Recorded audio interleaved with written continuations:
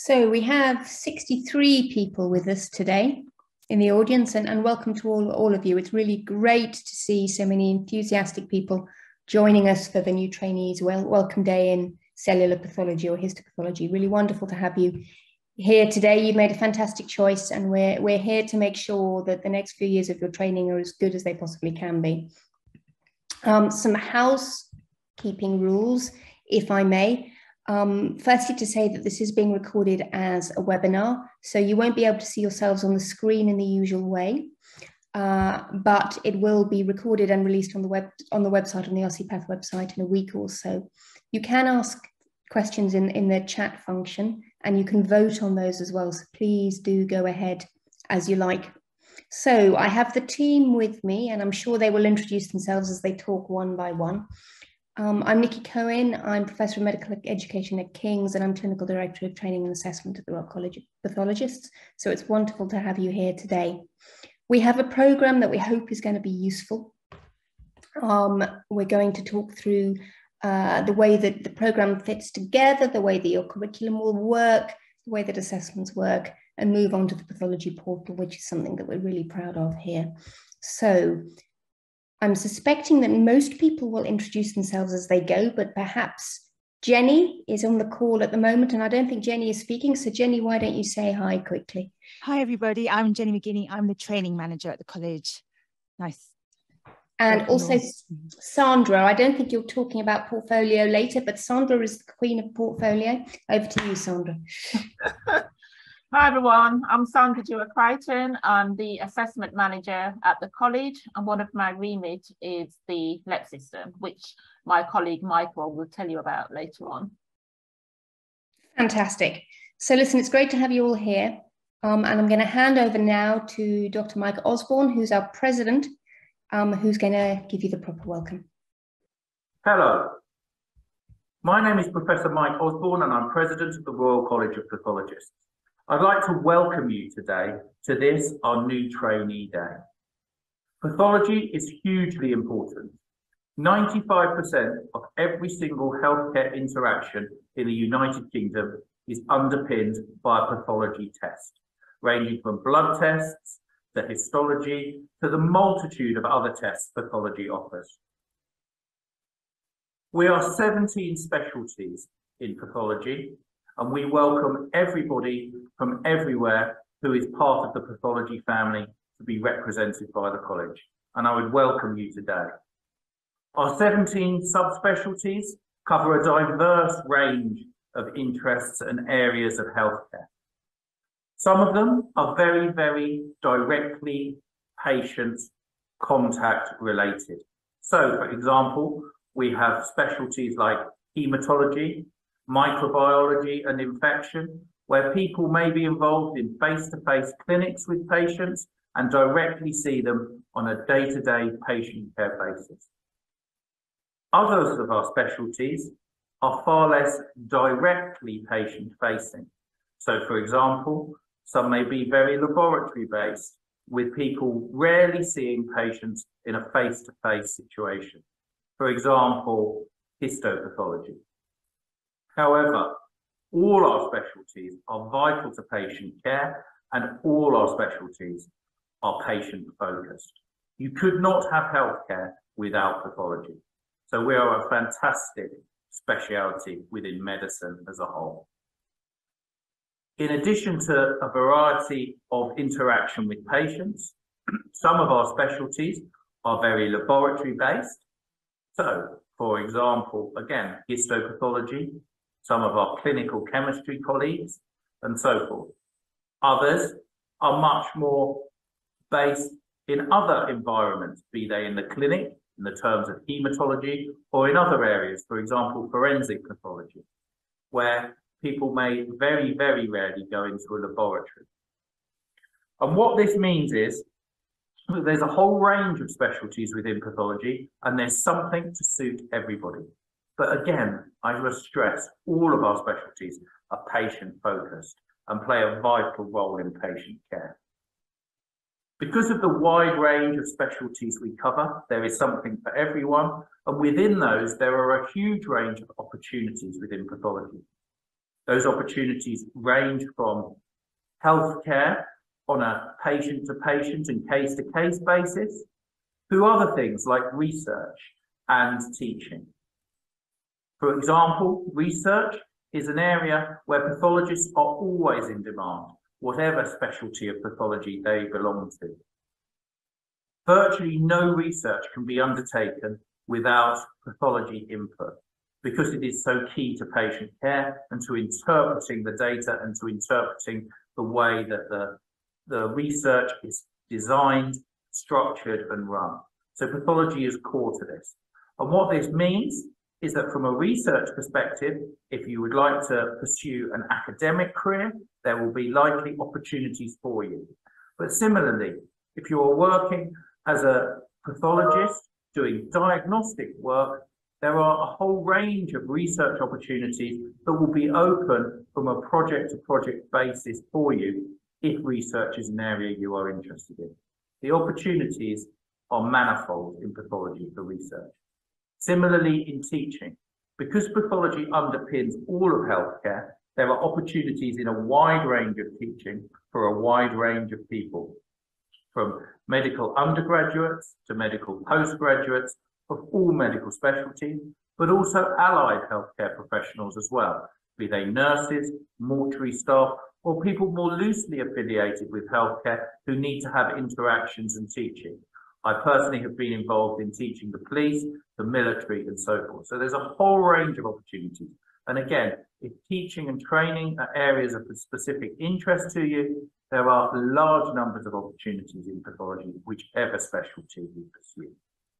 And the result of this range of specialties and range of opportunities is you can develop a career that really suits you, that really allows you to do things that you are interested in and to develop your area of expertise. In addition, because pathology is so wide-ranging, there are lots of job opportunities in pathology. Job opportunities virtually anywhere within the United Kingdom or indeed around the world. And this means people can work where it is most convenient for them. In addition, pathology is very family friendly. This means that it fits well with your work-life balance and gives opportunities for people to pursue their interests outside of work, leading to a much better life-work balance. Pathology is very flexible, and this is becoming more so as IT and so forth develop, which means people are more able to work from home, are more able to work flexibly, which means, again, work-life balance benefits. In terms of the college, the Royal College of Pathologists was formed 60 years ago and is here to support all our pathology specialties.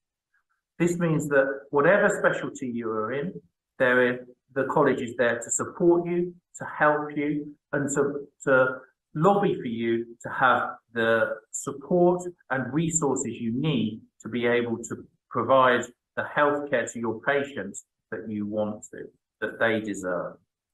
So the college is there for you.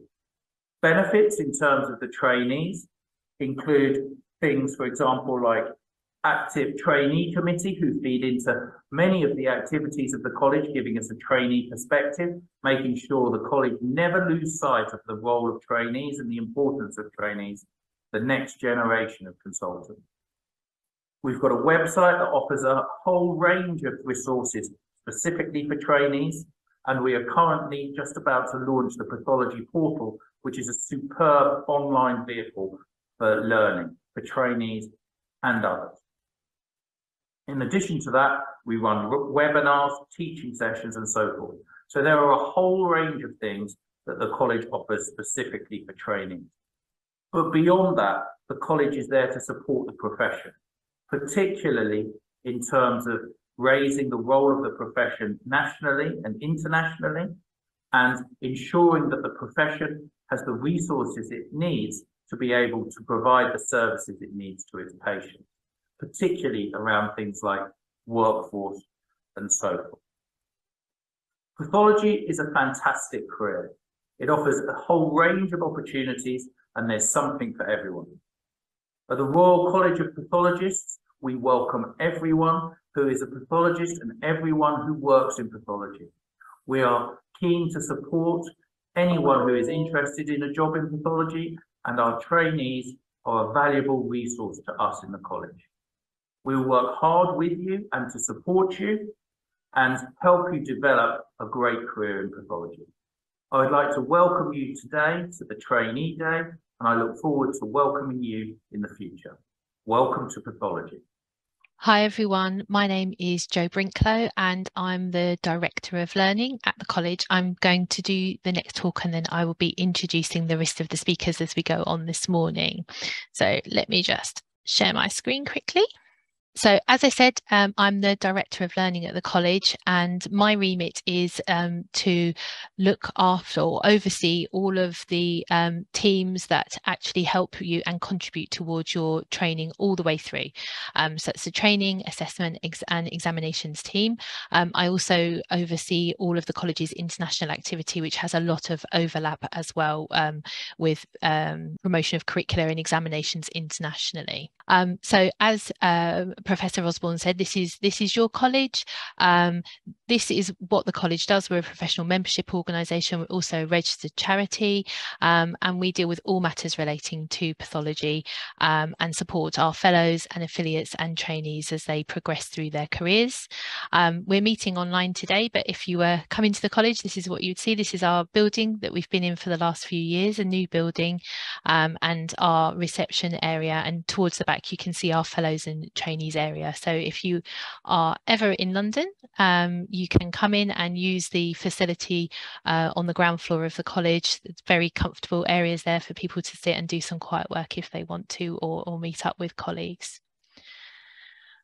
Just a little bit about what we as a college do for you. We do recognise that when you first become a specialty trainee, there are lots of bodies that are involved in your training, and it can sometimes be a bit tricky to work out exactly who does what and who to ask, about what. And you can always come and ask the college, and if it's not us that can help you, we can always redirect you to the right people to speak to. But these are the things that are mainly in our remit. So nationally, we have a training committee, the Cellular Pathology College Specialty Training Committee, which is chaired by Dr. Clair Evans, who you'll be hearing from later. That's made up of all of the training programme directors around the UK, and we discuss all matters relating to cellular pathology training, which includes histopathology, but also neuropathology, paediatric pathology and forensic pathology. And it's that committee, or a subgroup of that committee, that's responsible for the development of the curriculum and the workplace-based assessments and so on. I've just mentioned the curriculum. We've just been through 2 or 3 years worth of work updating the curricula, and you are only the second cohort of trainees to be coming onto this curriculum. Everything is available on the website for you to have a look at and for you to follow as you go through your training. And there's lots of guidance on there. There's a syllabus as well that goes along with the information that you have. Also, we're responsible for examinations, and you'll hear from Dr. Sanjiv Manek later, who's our clinical director of examinations. Thankfully, you don't have to worry about those just yet, but always good to keep those information about that at the back of your mind as you start through your training journey. You'll also be hearing from Michael about our LEP system, which is our e-portfolio. And again, we've just done an awful lot of work to redevelop that so that it maps completely to the new curriculum that you'll be working to. And Michael will walk you through that and show you some of the features of that. And while we're not responsible for running the ARCPs, which is your annual review, we do provide guidance because the guidance comes from the requirements of the curriculum. So you'll find that there is ARCP guidance on the college website. For the last 3 years or so, we have had derogations in place because of COVID. So it may be next spring we'll be seeing what happens with that. So it may be that there'll be some revised guidance coming out, but we will let you know about that if that does happen. As Professor Osborn also mentioned, our pathology portal went live yesterday, so you came in at just the right time to be starting to use this resource, which will be able to support you in your training. And the college can provide you with a range of advice and guidance all throughout your training. So if you want to work less than full time, if you want to, you know, if you go into research, if you want to train abroad for a period, you can always contact the college and get some advice about that and what the impact of that might be on your training, and the team will be able to help you with that. And of course, when you get to the end of your training, and that might seem a long time away at the moment, but it's not really. 5 years will go very quickly. Then it's the college that recommends you for the certificate of completion of training, and that's what will get you onto the specialist register to allow you to become a consultant in the UK. And as Mike also mentioned, we have our trainee advisory committee, and again you'll be hearing from Matthew Clarke later, who's our current chair, about all of the work that the trainees do to support you all through training. And myself and the clinical directors meet twice a year with the trainees just to work through and discuss any issues and those types of things. It's a really valuable way of us being able to make sure that we're keeping on track with any concerns raised by the trainees. The college also has a regional structure, and as I've mentioned, we have a close working relationship with our training programme directors, and we also meet regularly with the heads of pathology schools as well. And we do provide some external input to deaneries and LEPBs, primarily through some external representation at your ARCPs. And just quickly, just because I do oversee sort of international activity as well, but one of the ways that the college does support international medical graduates is to support them to get GMC registration through either sponsorship or the MTI scheme. So if you are a doctor that has come in through GMC sponsorship and we've supported you, then you're also really welcome, and it's really nice to see you here today. And as Mike mentioned, there is a huge amount of information on the website for trainees. So all of the information that you will need from us is here, helpfully called for trainees. So you should be able to find it. It's right at the top on the main bar of the college website. And there's quite a bit of information there which has grown. You can see that we've still got some of our COVID-19 information up where it's relevant, and as this page goes down you'll be able to find other information for examinations. There's some webinars that we developed with the Trainee Advisory Committee about what I wish I'd known from senior trainees preparing for the examinations, and also some advice for those that are starting to think about coming to the end of their training and becoming a consultant, and providing some support for new consultants. And then just a little bit more about what else the college does. So I've given you quite a bit of information about the main contact points that you'll have with us when you're a trainee. But once you become a fellow of the college, once you've passed your college examination, and once you're a consultant, there are lots of other things that the college does to support pathology. And you may have already taken advantage of some of these. We do quite a lot of work to support undergraduates and foundation doctors who are interested in pathology as a career. And as Mike also mentioned, we do lots of work around workforce surveys, gathering evidence about the pathology workforce, and then using that to lobby government to advocate for pathology services across the UK, where we have identified that there are, that we need more support, more infrastructure, those types of things. There's a CPD portfolio that you'll be able to use when you're a consultant, and there are guidelines and data sets and the bulletin which you have access to now as a trainee. And lots of other things. I won't go through the rest of the list of it. You can see conferences and webinars is another thing that you will be able to make have immediate access to.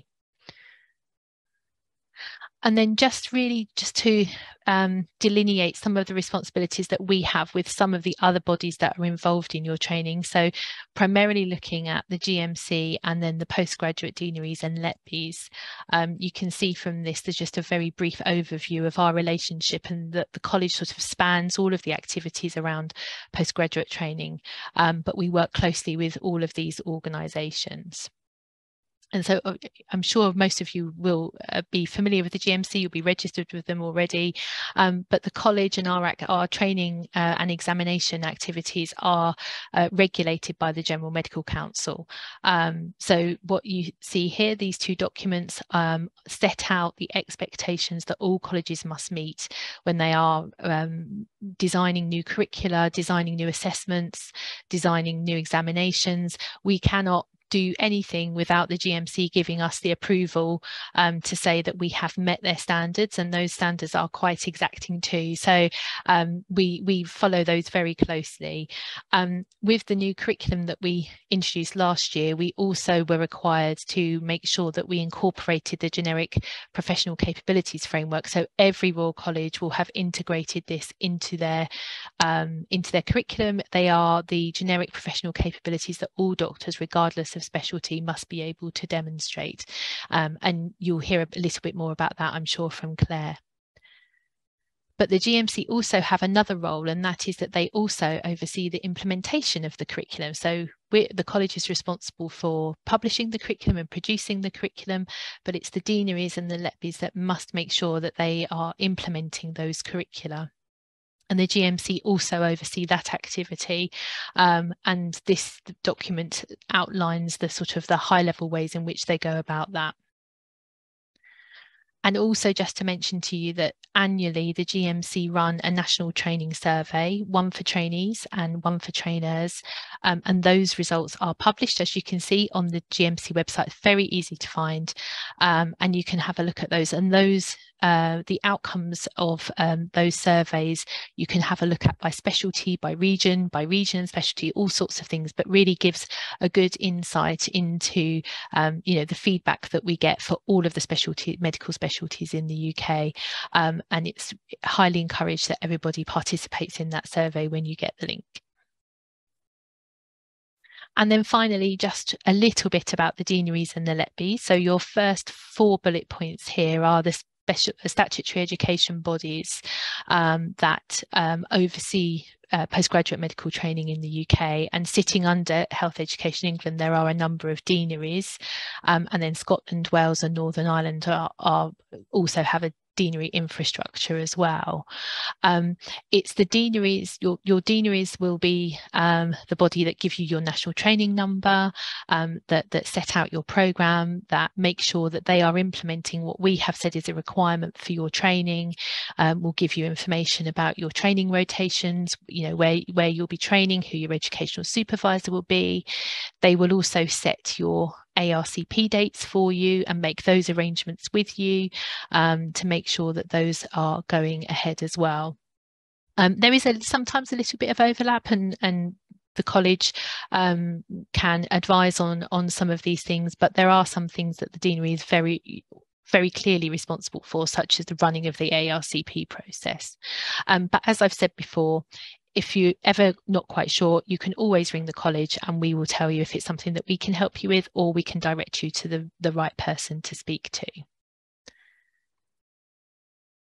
And then finally, just an overview and some really easy email addresses for you to remember. You can contact our team members individually within the college, but these are really good and easy email addresses to remember, and we'll get to the right people. And I've just tried to give you a very broad outline of which team to contact if you've got questions about particular things. So if you haven't registered as a trainee with the college already, then I am asked to remind you to do that. It's really important that we can get you onto our system and make sure that you're sent all of the information you need for training. And then that means that then you're brought into everything else that goes in the college as well. So you'll start to receive the bulletin and other updates. There's a monthly e-newsletter from the president. You'll get all of those types of things as well. So please make sure that you do that as soon as you can if you've not done so already.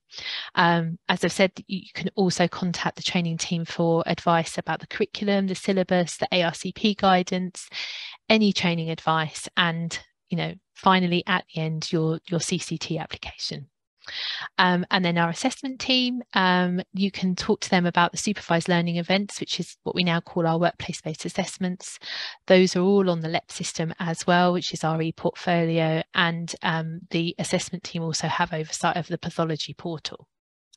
And then finally for the exams, it does what it says on the tin. So once you are getting towards thinking about sitting your part 1 and your part 2 examinations, then you can contact the exams team. But there is, as I say, for all of these departments, lots of information on the website that is readily available for you to access whenever it's convenient for you. So that's pretty much it from me. And again, welcome, and I hope that this has just been a really helpful overview for you to start to understand what the college can do to support you as you start on your training journey. So thank you very much. Thank you, Claire. Jo. We'll try and seamlessly move on now. I'm going to give you some overviews or some insights into the histopathology and other cellular pathology curricula. So hopefully this will work. Bear with me a second while we get it full screen. Okay, so again, I'd like to reiterate our welcome to you to pathology and to our histopathology new trainees welcome day. My name is Claire Evans. I'm a consultant paediatric perinatal pathologist based in Glasgow, and I have a couple of roles with the college, the first being the chair of the Cellular Pathology College Specialty Training Committee, which Jo has already indicated is a big committee with the training programme directors across the UK to review training issues, curriculum and other things. I am also chair of the examiner panel for paediatric and perinatal pathology. And I have some training roles up in Scotland. I'm a training programme director for paediatric pathology up in Scotland, and I'm also an associate postgraduate dean. So I look after my own programme at the moment. Just as an aside, each of my slides here has a different either tissue sample or pathology on it. I'm not going to run this as a slide seminar, but just to give you a hint of the various things that you might come across during your training during the first 2.5 years at least. The background to this beginning slide is actually of placenta. So my talk, I am aiming, hopefully, to introduce the curriculum to you and the training pathways in the histopathology specialties in the United Kingdom. I will try my best to familiarise you with some of the terminology because some of this is new, and as Jo has already said, these new curricula were brought in last year, so even the trainers are still learning to get used to all the various things that we need to do now. Hopefully I'll be able to break down some of the curriculum facets into digestible chunks so you get an idea of where you need to be directing yourself in your learning. I'll indicate where you can find some further information and give a little bit of guidance on expectations. This is very general. Obviously you will have your educational supervisors and your own training program directors within your programs. So talk to them, listen to them, discuss with them, feedback to them as well. The picture in the background here is of an anagen hair. We sometimes get hair samples to look at. So in the UK, we have 4 cellular pathology curricula. All of you, as you are starting out at the moment, will be starting in the first 2.5 years of the histopathology curriculum in the part called Integrated Cellular Pathology Training. ICPT training, as it's called, or refer to it as that, has a blend of all the 4 cellular pathology curricula in it. So it's not just general histopathology, it's also diagnostic neuropathology, pediatric and perinatal pathology, and forensic histopathology. And I'll try and give you a flavour as to how these blend together, or hopefully should blend together in the first 2.5 years.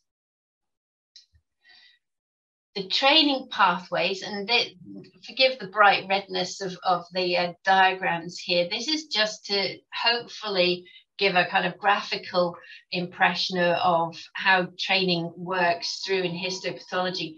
The top red running into the yellow is what most of you will do. You've applied for histopathology. The first 2.5 years you will be in the integrated cellular pathology part of that curriculum, and then once you've done your 2.5 years, you will move straight into histopathology higher specialist training, and that is run through training. There's no break in that. There's no competitive interview to go into the next stage.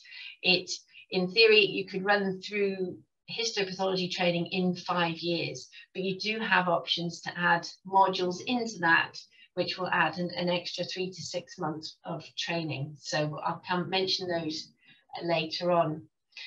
The lower 3 specialties I've indicated below, and I've deliberately put a break between the integrated cellular pathology and forensics, peds and neuropath, because at that point there is a competitive interview process, and it also means that if people are applying from outside of the UK, if they have equivalents of training, they can apply into these training pathways as well. There is also a slight difference, if you notice down the right-hand side, between the training times for the curricula. This is really a legacy of the previous curricula that were approved by the GMC. And when the new ones were developed, the General Medical Council were quite insistent that the training times should remain the same. So in total, with a straight through from ICPT into forensics, and completion would be 5.5 years, but for diagnostic neuropathology, it would be 5.5 to 6 years. So, as you are all now embarking on integrated cellular pathology training, the first 2.5 years should have a combination of histopathology, which will also have a proportion of cytopathology and autopsy pathology embedded into it. And you should also have the opportunity to spend time in diagnostic neuropathology, forensic histopathology, and pediatric and perinatal pathology. I would say ideally we would like you to have 6 weeks in each of the smaller specialties during your first 2.5 years of training, but it can vary depending on the training programs and regional. There is some regional variation. The first 2.5 years of your training, however, it's a massive learning curve. If you're coming straight from FY2, you will find that a lot of the work that you are initially embarking on is learning or revising normal microanatomy, stuff that you may have covered in a little bit during your undergraduate education, but you're certainly, it's core to pathology practice that you are able to determine what is normal from abnormal. So that'll be your first port of call, is revising all normal microanatomy in different circumstances, different age groups. You will spend a lot of time learning pathological processes and applying that to the histology that you see, together with molecular pathology, proteomics. For some specialist reporting areas like medical renal biopsies, you will have to be able to interpret electron microscopy and immunofluorescence. So there's more than just looking at an H&E slide down a microscope or on a screen. The one thing that has come on leaps and bounds in the past couple of years is the digitization of histological slides. So there will be some centres that are almost completely digital, and you will be reporting from day one pretty much off a computer screen. Other places you will have microscopes available, and there are some centres where you will still be reporting straight from glass. There are advantages and disadvantages to all these things, but you will have to learn to be flexible and adapt to where you are training. During this first 2.5 years, you'll also be learning about specimen description and trimming, autopsy practice. You'll be beginning to undertake post-mortem examinations, at first heavily supervised and then gradually tailing off as you improve your knowledge and skills. Clinical pathological correlations, so applying your clinical knowledge that you've got and your background to the patient's pathology that you have in front of you. And you will also obviously be expected to complete the assessment process of your training as you go through.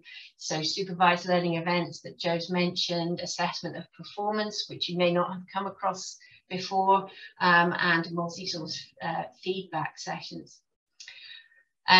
The exams are always on people's minds. When you're coming into specialty training, there are summative hurdles that you will need to clear in order to progress with your training. So during the first 2.5 years of integrated cellular pathology training, there will be the histopathology part 1 exam, and that is done online. I'm sure in the talk from Dr. Manek, he will say you should sit the exam when you are ready to sit the exam. And that is very true. I would also recommend to you quite strongly not to delay sitting exams. You should be able to work and pass the part 1 exam at roughly about 18 months into training to 2 years. So that's what you should be aiming for, and not delaying it further. New from the point of view of it being embedded in the new curriculum is the progressive independent reporting schedule. And I'll show you the document for that shortly. Okay, so what are my training requirements? Where can I find the information that I need? Jo in her talk showed you a slide of the training page on the college website. If you go into training by specialty and go down to Histopathology 2021, you will find the curriculum for training in histopathology. And as Jo has mentioned, this is a GMC approved curriculum, as the GMC has oversight of training. In addition to the curriculum, which I'll come on to a bit more detail on in a minute, all our cellular pathology curricula have associated syllabi with them, and also you'll find there's a document outlining independent reporting for trainees in cellular pathology specialties. Now, the syllabus document is important because it gives you an overview, an outline of the kind of pathological specimens and cases you should be covering during each training year. It's not an exhaustive list, and like all syllabus documents, these things can go out of date reasonably quickly. So it is a guide, it's not absolute. It's not your training is not a tick box exercise. But the one thing that it does have in the syllabus document as well is a guide for expected number of cases for you to see and report in a training year. Again, these are indicative case numbers. They're not absolute, but they're there to give you a guide of the amount of work you should be able to get through, balancing the learning needs that you have, certainly in the early stages of your pathology training. Training pathways. Obviously the arrow diagram that I showed you a couple of slides back gives you an idea of training, but this is really where we are at here with cellular pathology in the UK. So you're all here, cellular pathology integrated, histopathology integrated cellular pathology training. The majority of you are going to carry on straight away after 2.5 years into higher specialist training. With just straight through, you will be in the same training program, you will keep your same national training number. There will be nothing for you to worry about as far as that is concerned. Others of you may have a specialist interest. Some of you may already have that specialist interest brewing in the background of things that you're interested in. So, neuropathology, pediatrics and perinatal, or forensics. And for this, you would apply at around 2 years in order to start at 2.5 years after integrated cellular pathology training at the earliest. And to get successfully into these training programs from ICPT, you have to have passed your Part 1 examination. For these, as these are separate histopathology curricula, cellular pathology curricula, they will come with a separate national training number. So you will actually rescind your initial training number and get a new one to come into these specialties, which may or may not be in the same training region that you are already in. It depends where you apply for.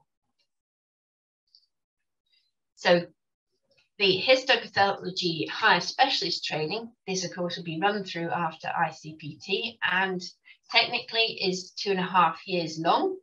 And during that time, you will be expected to clear the Part 2 examination hurdle. You do have options to do the Certificate of Higher Autopsy Training or the Certificate of Higher Cervical Cytology Training at the moment. Really, your training program directors and heads of school will want to know quite early on if you wish to pursue these certificates, even if you're doing them later on in training, so that they can get things organised for your training rotations to make sure that you have adequate experience in order to pass the hurdles that go with these 2 certificates as well. So it's something you need to consider quite early. I would definitely advise, if you're staying in histopath run through training, in order to keep your job options later on as wide as possible, as open as you wish, the Certificate of Higher Autopsy Training is a very useful thing to have, and it will give you greater options when you've finished. For specialty training in neuropathology, forensics, or perinatal pathology, I've already mentioned that we apply to these programs any time following on from integrated cellular pathology training. When coming through from ICPT, make sure Part 1 is well out of the way, and then you just carry straight on into your new training program. The structure of the curricula for the cellular pathology specialties is very similar, and if you have a look at the documents, they're all set out in the same way. It's just that the contents will be nuanced for the various specialties. All the specialties, neuropath, peds, and forensics, have their own Part 2 examinations. And once you've completed training, you'll come out with a specific completion of a certificate of completion of training certificate at the end of it, and you'll go onto the specialist register under that specialist CCT. So what's in a curriculum? The curriculum for the cellular pathology specialties are basically designed to give you a broad coverage of the facets of learning and practice that you need, and they are revisited every year. These have been drawn down, as Joe said, from the GMC Capabilities in Practice guidance from the General Medical Council, and we have specific capabilities in practice for you to follow each year. The learning requirements each year, we're thinking of a kind of spiraling of the curriculum, so starting off more basic, becoming gradually more complex and nuanced as you become more senior, and you revisit areas in the curriculum each year to develop on your previous learning. The idea of the curriculum is to give you all that you should need to know and be able to do to reach a standard of work that will allow you to work as an independent practitioner, i.e. a consultant. The curriculum itself defines specific training hurdles, and it gives you a framework for the portfolio of documentation and evidencing learning and practice. You'll need to use a combination of the curriculum document together with the syllabus, independent reporting, and assessment strategies. All these documents are on the college website in the training section. As Jo has said in her talk, delineating the remit of the college versus the deanery. Your local deanery is responsible for the delivery of your training, and it's responsible for ensuring the delivery standards and assessing your progress. So your ARC-Ps are run through the deanery, but the results of those ARC-Ps are sent through to the college. So capabilities in practice. These are the 11 facets, if you like, of practice that are defined in the curriculum that you will need to work around and develop as part of your training. And I will come to how we break this down even further. So there are 11 capabilities in practice in the curriculum, starting with the ability to effectively function in the healthcare system and other organisation and management systems to deliver high quality patient care. We have ethical and legal frameworks to consider with our practice. If you think of Mike Osborn's speech at the beginning, when he's talking about working with other agencies outside of medicine, as well as your clinical colleagues, you have to think of working with police, the military, etc. We've got that, as well as thinking about the law as it stands in the areas of the UK, I say the countries of the UK. So the Human Tissue Act, coroner system, the Crown Office and Procurator Fiscal Service up in Scotland, etc., etc. Importantly, communication is really very central to how we behave. We are not people who sit in an office or in the basement of the hospital with the lights out, just staring into the tubes of our microscope, just coming out now and again like bats in the evening.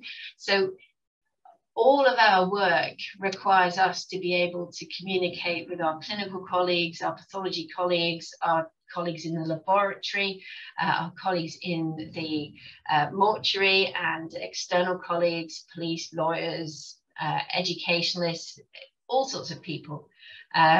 So you have to be able to work in that situation. You need to be aware of what's going on, and this is part of learning skills on prioritization and being effective with your own work. Patient safety, of course, is at the center of what we do. As others have mentioned, research is very important. Education is extremely important, and it's not just the formal stuff, it's the informal stuff. And at your stage of training, you know, you are in a prime position to be able to contribute to undergraduate education as you develop your knowledge of pathology and how to apply things. Importantly as well, and this is lifelong, able to self-appraise, learn and adapt.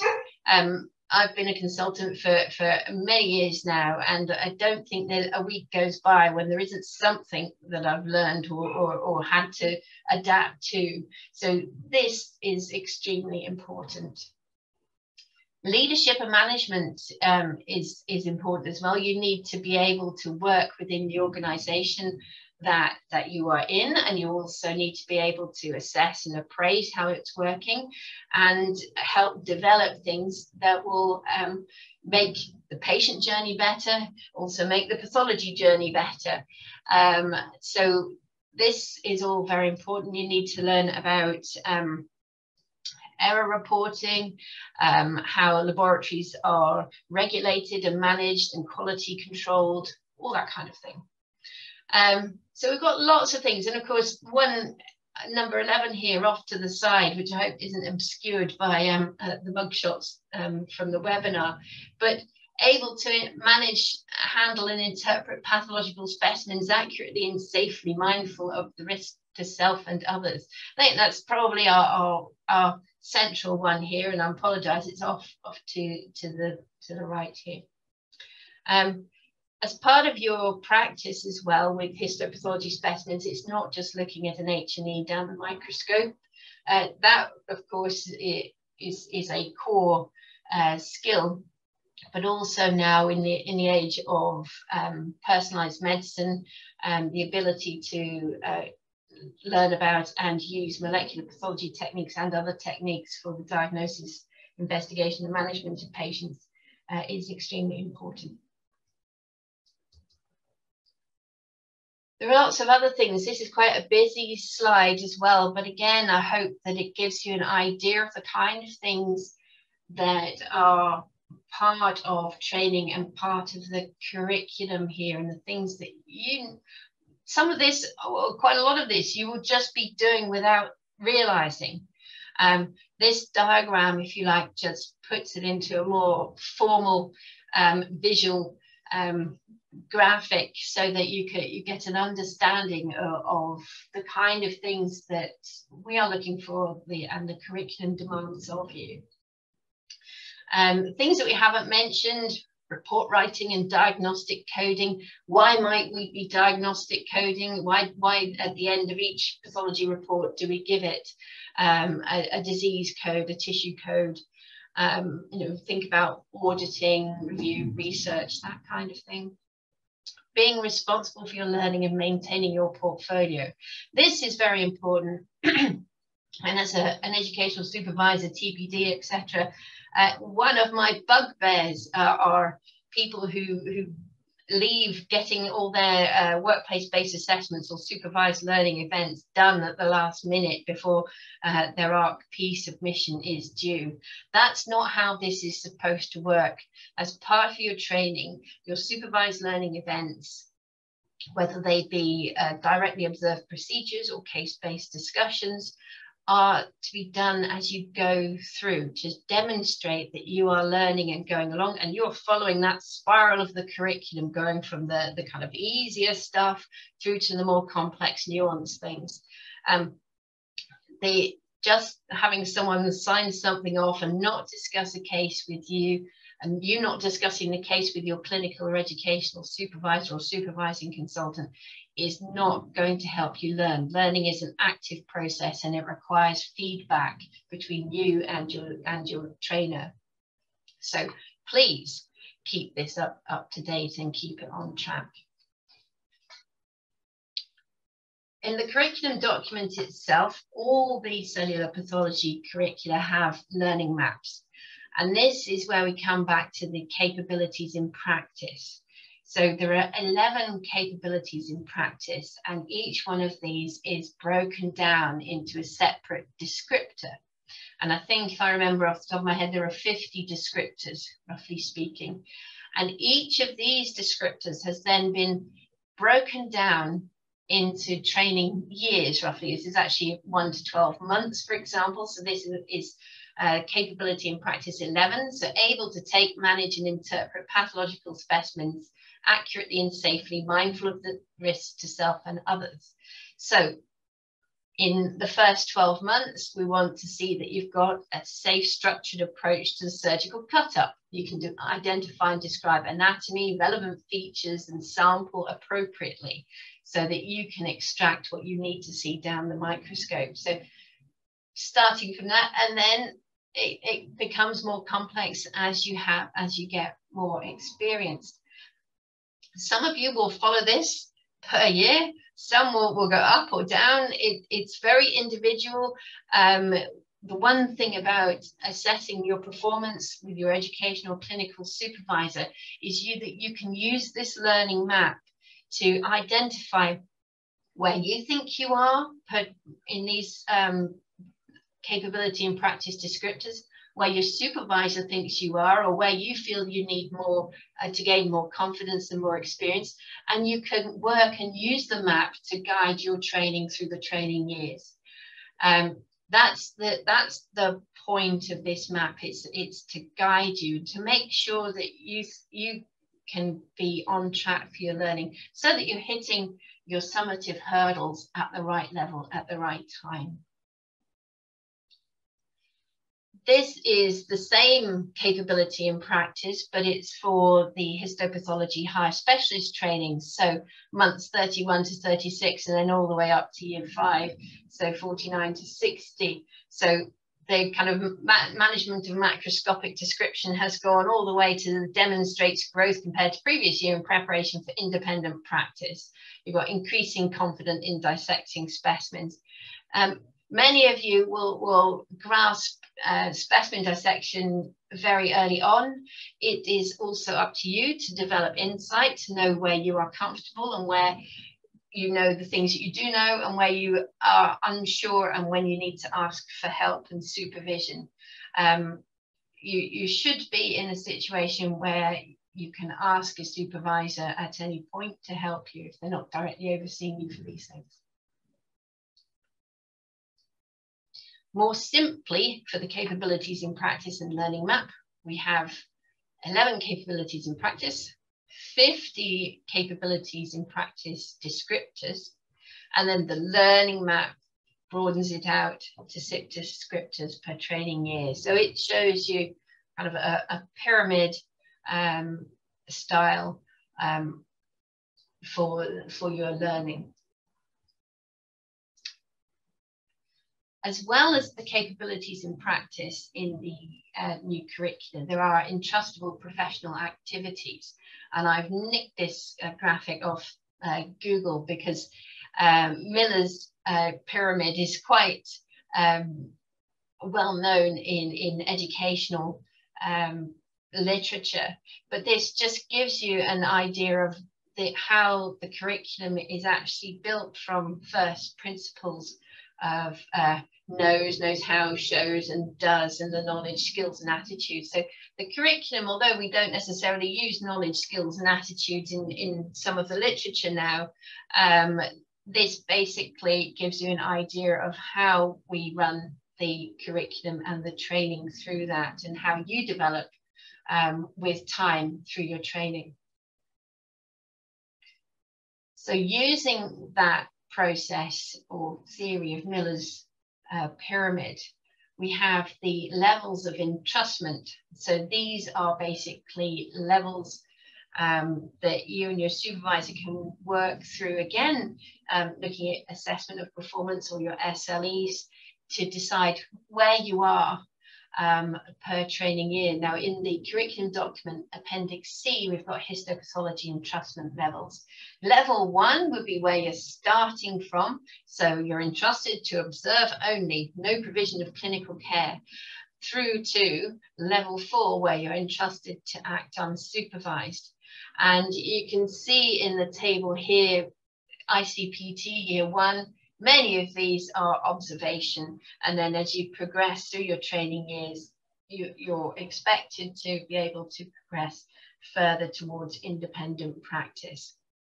So the entrustment levels cover all activities. It's not just independent reporting, it will be specimen dissection, it will be writing reports, it will even be writing referral letters, it will be helping the laboratory with controls, internal quality assessment, all that kind of thing. Postmortems, from watching to learning and doing to eventually to be able to do the whole thing independently yourself. So this again gives you an idea of our expectations for your training.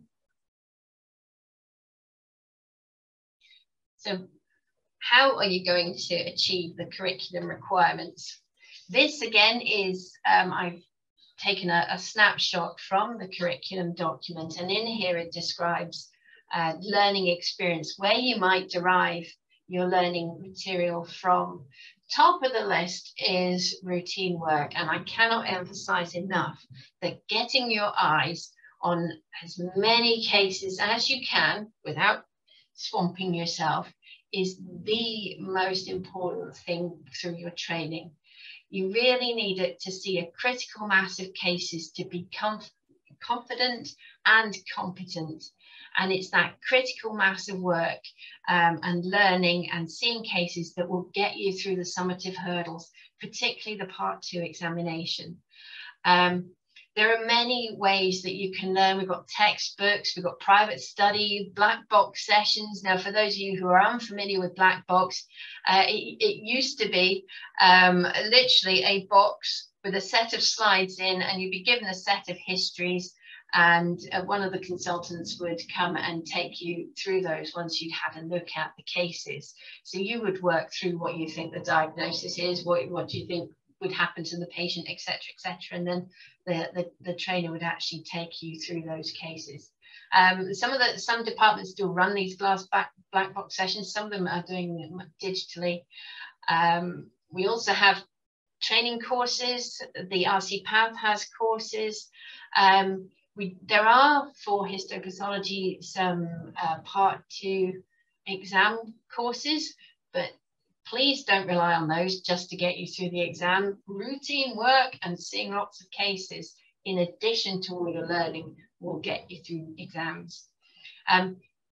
Multidisciplinary training meetings are very useful for your clinical pathological correlation, and you learn quite quickly how you write a report, what you put in a report is interpreted by your clinical colleagues, and how it has an impact on clinical practice and decision making, particularly oncology MDTs, renal MDTs, all that kind of thing. You have to learn all the various nuances for report writing and how you get the message across in a way that your clinical colleagues can understand you. For some, you will need attachment to specialist departments, and this may apply for people developing specific specialist interests, and it also will happen for those in the smaller cellular pathology specialties.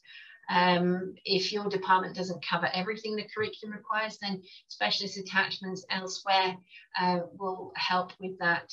And I haven't got it on here because it's not in the curriculum document because it was published before, but of course Pathology Portal, we've got online e-learning that one of our previous presidents, Joe Martin, will be speaking about the Pathology Portal. Finally, this is my last slide for you, the assessment strategy document. I've not gone into details on the individual supervised learning events. This document, which is on the training section of the website, does detail what the college has for assessment with regard to the formative side of things, so direct observed procedures, case-based discussions, evaluation of clinical events, and the assessment of performance documents that come in, how many MSFs you'd be required to do, plus the examinations. Now, for the cellular pathology specialties, it's quite straightforward from the point of view of numbers of assessments. It's 6 of the DOP, CBDs, X and AOPs each year. That's it. So 24 per year all through training. You need to do 3 MSFs at different points through your training. And of course, you've got the exams. So here is the web address for the assessment strategy document. So please ask questions in the Q&A section of the webinar if there are things that you'd like explained in more detail, or if I've just confused everyone completely, please let me know. But I hope that that gives you a basic overview of the curriculum. Thank you, Claire. That was really helpful. Thank you. So as Claire said, just a reminder, please keep putting your questions in the Q&A box, and we'll be picking all of those up at the end, so you can put those in at any time. And next on the agenda, we have Michael Gillett from the assessment department, who's going to give you an introduction to the LEP system. So over to you, Michael. Hi everyone, my name is Michael Gillett. I'm the assessment administrator at the college. One of my roles is to be responsible for all trainee queries regarding the LEP system, and I'm going to share my screen now and give you a quick demonstration.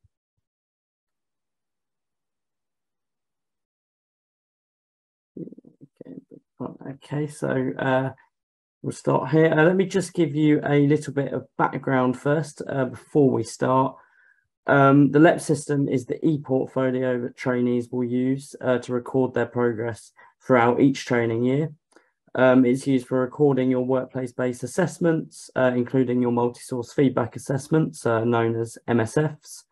The system has a functionality to support the annual review of competence progression process, and it also provides the Educational Supervisor's Structured Report, known as the ESSR, which is the document giving the snapshot of a trainee's year of training. You will be the second year of trainees to join the new LEP system. And so, yeah, to log in, you'll need to go to the rcpath.org website and just click in to the new LEP system. You will see the new LEPs, the members login, where you will need to put in your registered email address along with your college password. Those of you that have already registered should have already had an email asking you to do this. Those that have not yet registered, you will get an email to set your password up following this. If you click login.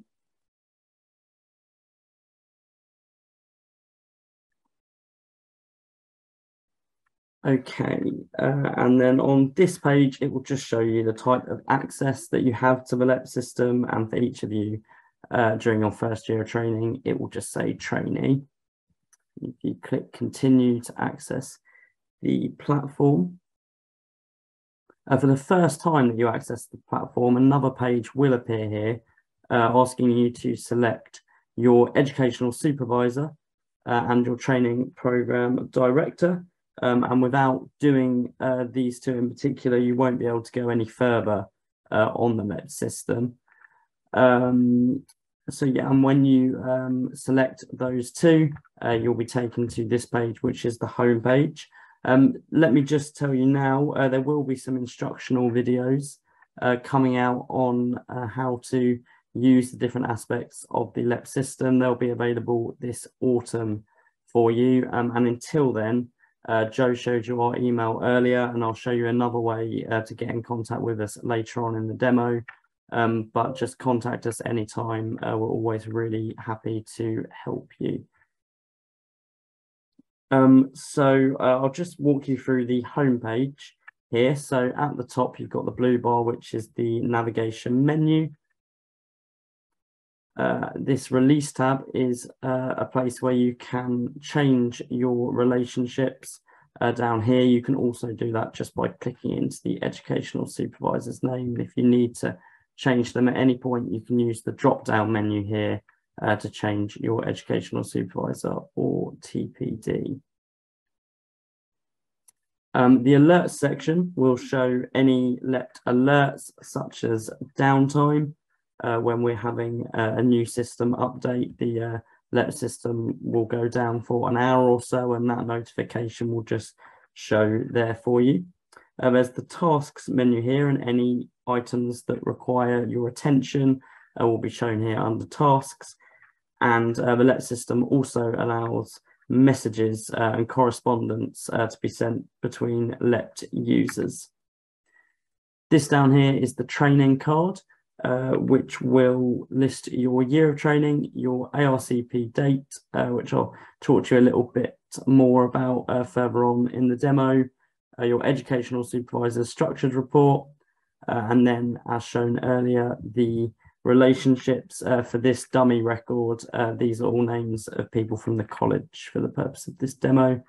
And down here, you have the progress bar. As Claire showed you in the last talk, you have your indicative numbers of each type of workplace-based assessment that you need to complete. And once you've created your ARCP, which I'll show you in a minute how to do, and you can associate your assessments to it, and you can see how you're doing down here. So as you can see, this dummy record has done 2 out of 6 of its case-based discussions, and so on. So firstly, from this navigation menu, I'm going to hover my mouse over the 3 horizontal bars, which are also known as the burger menu. I'm going to click into profile.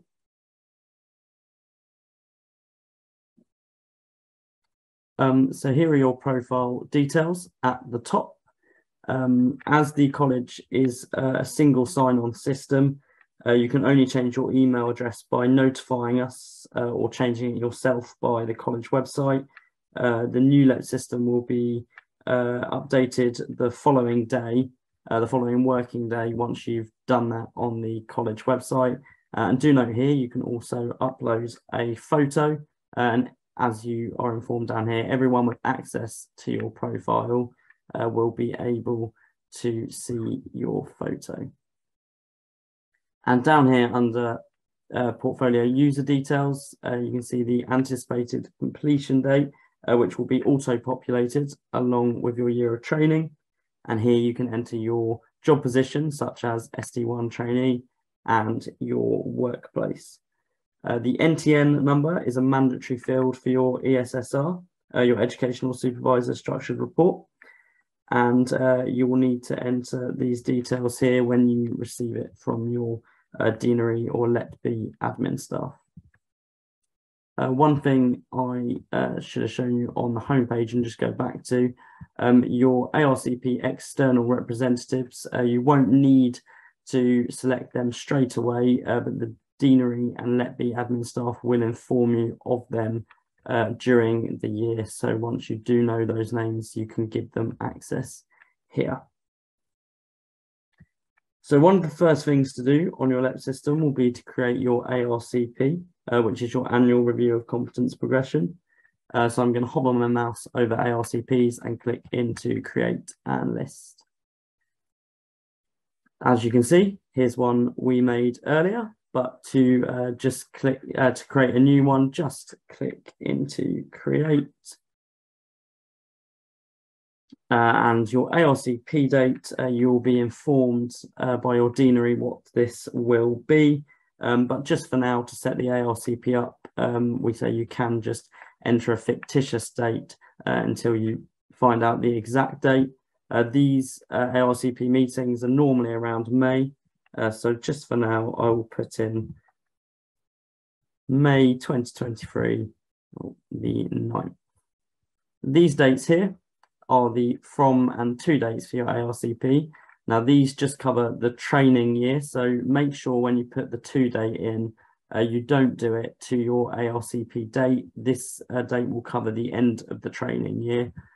So for now, I will do this as the 1st of August until the end of, beg your pardon, until the end of July next year to cover this whole training year. And then any additional details that you wish to let your educational supervisor or ARCP external representatives, if you want to let them know any extra details, you can put them down here. This could just be information as to what might have impacted these dates up here. So yeah, you can enter them there. And once that's done, you can press save. Just for the purpose of this demonstration, I'm just going to back out of this one. Now, one of the most important sections of the LEP system is the assessment section up here, where you record all of your workplace-based assessments. So I'm going to hover over assessments and click create and list.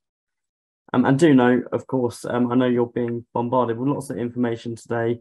If some of this doesn't stick and you do need to ask questions about what I've shown you, again, of course, there's a chat function today, but of course you can reach out to us on our email, assessment@rcpath.org. So to create a assessment, you click into create. Now do note, as Claire showed you in the last talk, you will complete 3 MSFs during your training. However, during the first year, the college will initiate this for you. So you will not see the option down here to set your MSF up. The college will do this, and this normally happens around February time, and the whole process will last until April for you to receive your feedback. But to create a workplace-based assessment, you'll have the list of assessors here. As you build up assessors, they will already appear in this list. But if their name is not there when you first start, which will likely be the case, you can just select other, find, and then once you've selected the type of assessment, I'll do an ECE for now. You can click into create assessment and you'll come up, you'll see a list of all the assessors that you can choose. If your assessor is not in that list, you can add them as a guest assessor, and then you'll be able to just put their title and name and email address in there to send the assessment to them. Just for the purpose of this video, I'll set myself as the assessor, and as I've already selected ECE, and I'll click into create assessment. I'll just show you what the assessment page looks like for the ECE. Each workplace-based assessment looks roughly the same as this, but there are just different fields to fill out as you go down. So the top part is already pre-populated, but you can change the date as appropriate.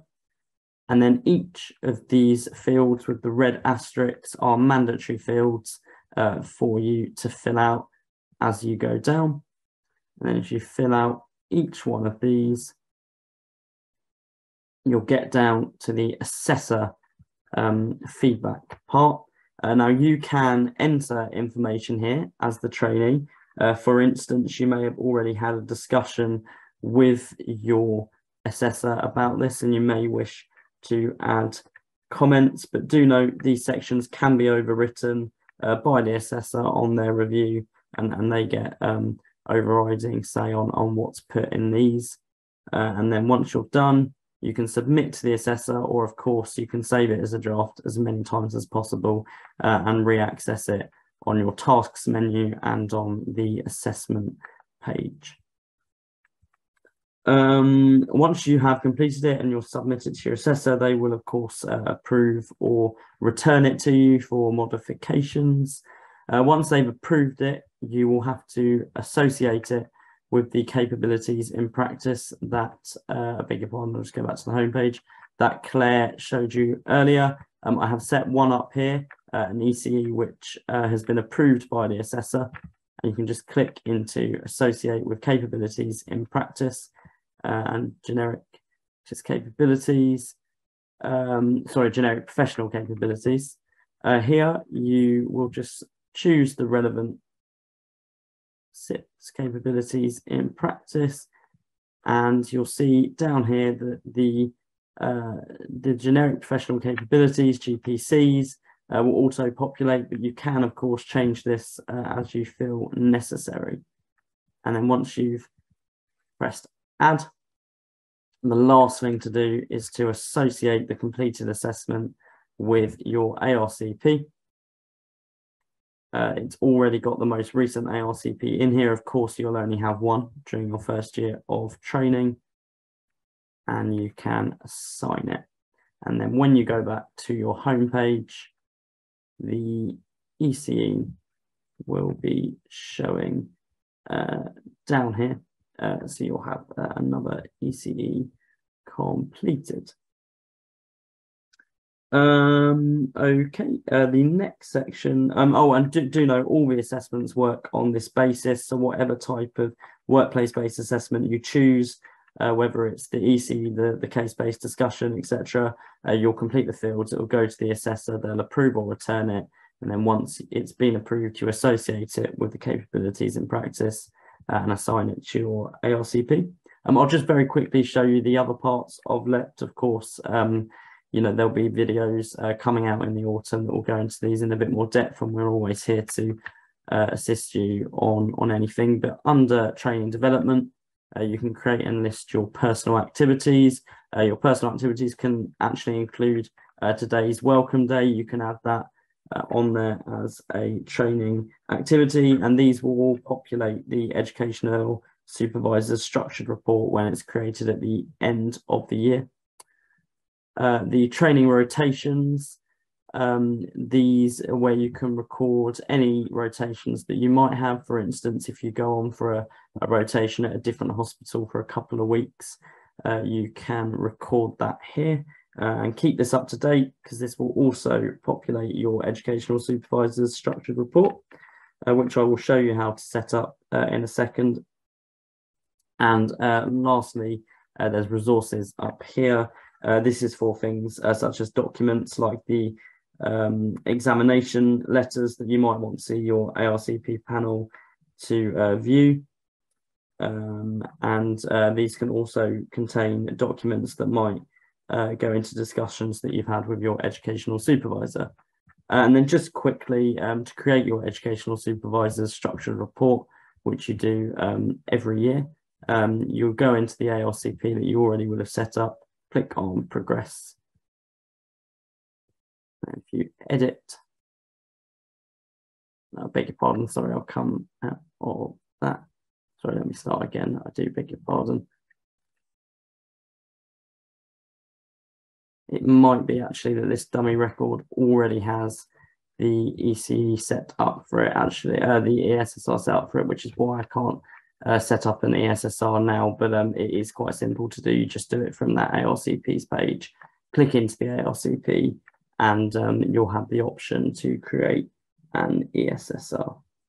So in a nutshell, that is how to use the ePortfolio, but as I said before, there'll be some videos during the autumn to help you further, and the assessment department is always available to help. The other way you can submit a query to us, you can obviously, of course, email assessment@rcpath.org, or you can go down to the report issue under help, where you just type the details of your issue, and that will come through to the assessment department straight away for us to deal with. So that is the end of the demonstration. And of course, please do use the chat function to ask any lecture-related questions that you might have today, and we will answer them later on.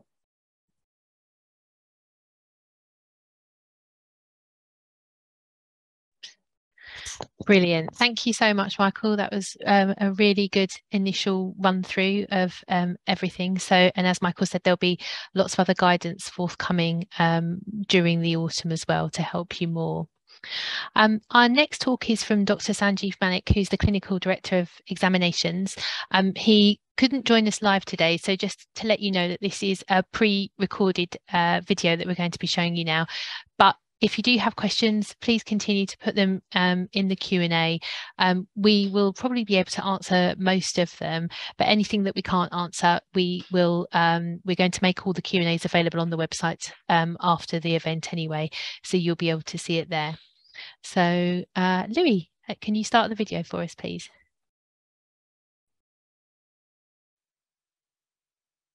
The Clinical Director of Examinations, probably the last person you wanted to hear from on your welcoming day.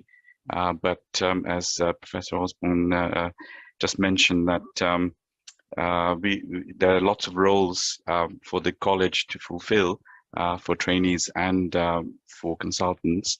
And one of the most important ones is examinations, because that's one sort of measure, objective measure of how your training takes place, and helps you to get to the point where you can report independently and become a successful pathologist. So what I intend to do today is to give you an overview of examinations, no specific details, but just for you to keep this in mind.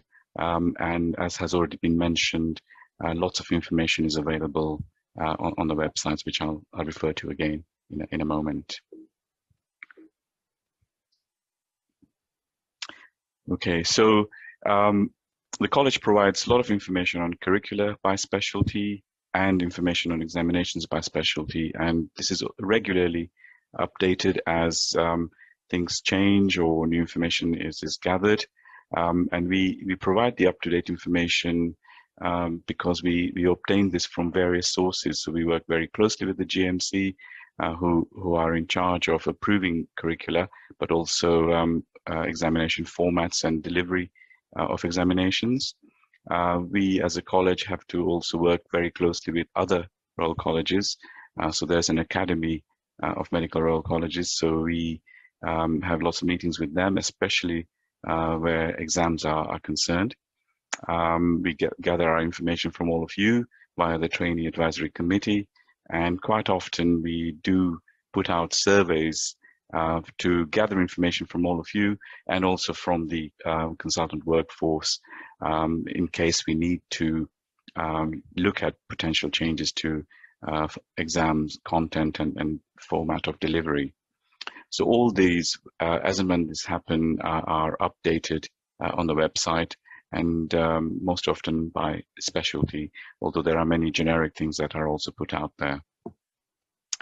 So as a college, we not only provide examinations in terms of actually forming the exams, but we also standard set them and we quality assure them. So we can then give reassurance to bodies like the GMC that these exams are fit for purpose and they are regularly quality assured just to make sure that they do provide the kind of assessment that is required to fulfill some of the GMC requirements. We also provide feedback to trainees.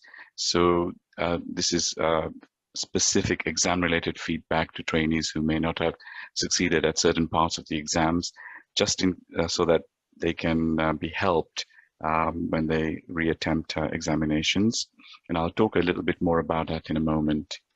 One thing to say is that the exams are of very high standard and have international recognition, to the point that many of our candidates do come from abroad, and because many of the exams now also take place online, we have a large contingent of candidates that are international, and we are also beginning to administer the exams internationally, where it is feasible and possible, so that we can facilitate exam delivery for candidates who may find it difficult to travel to United Kingdom.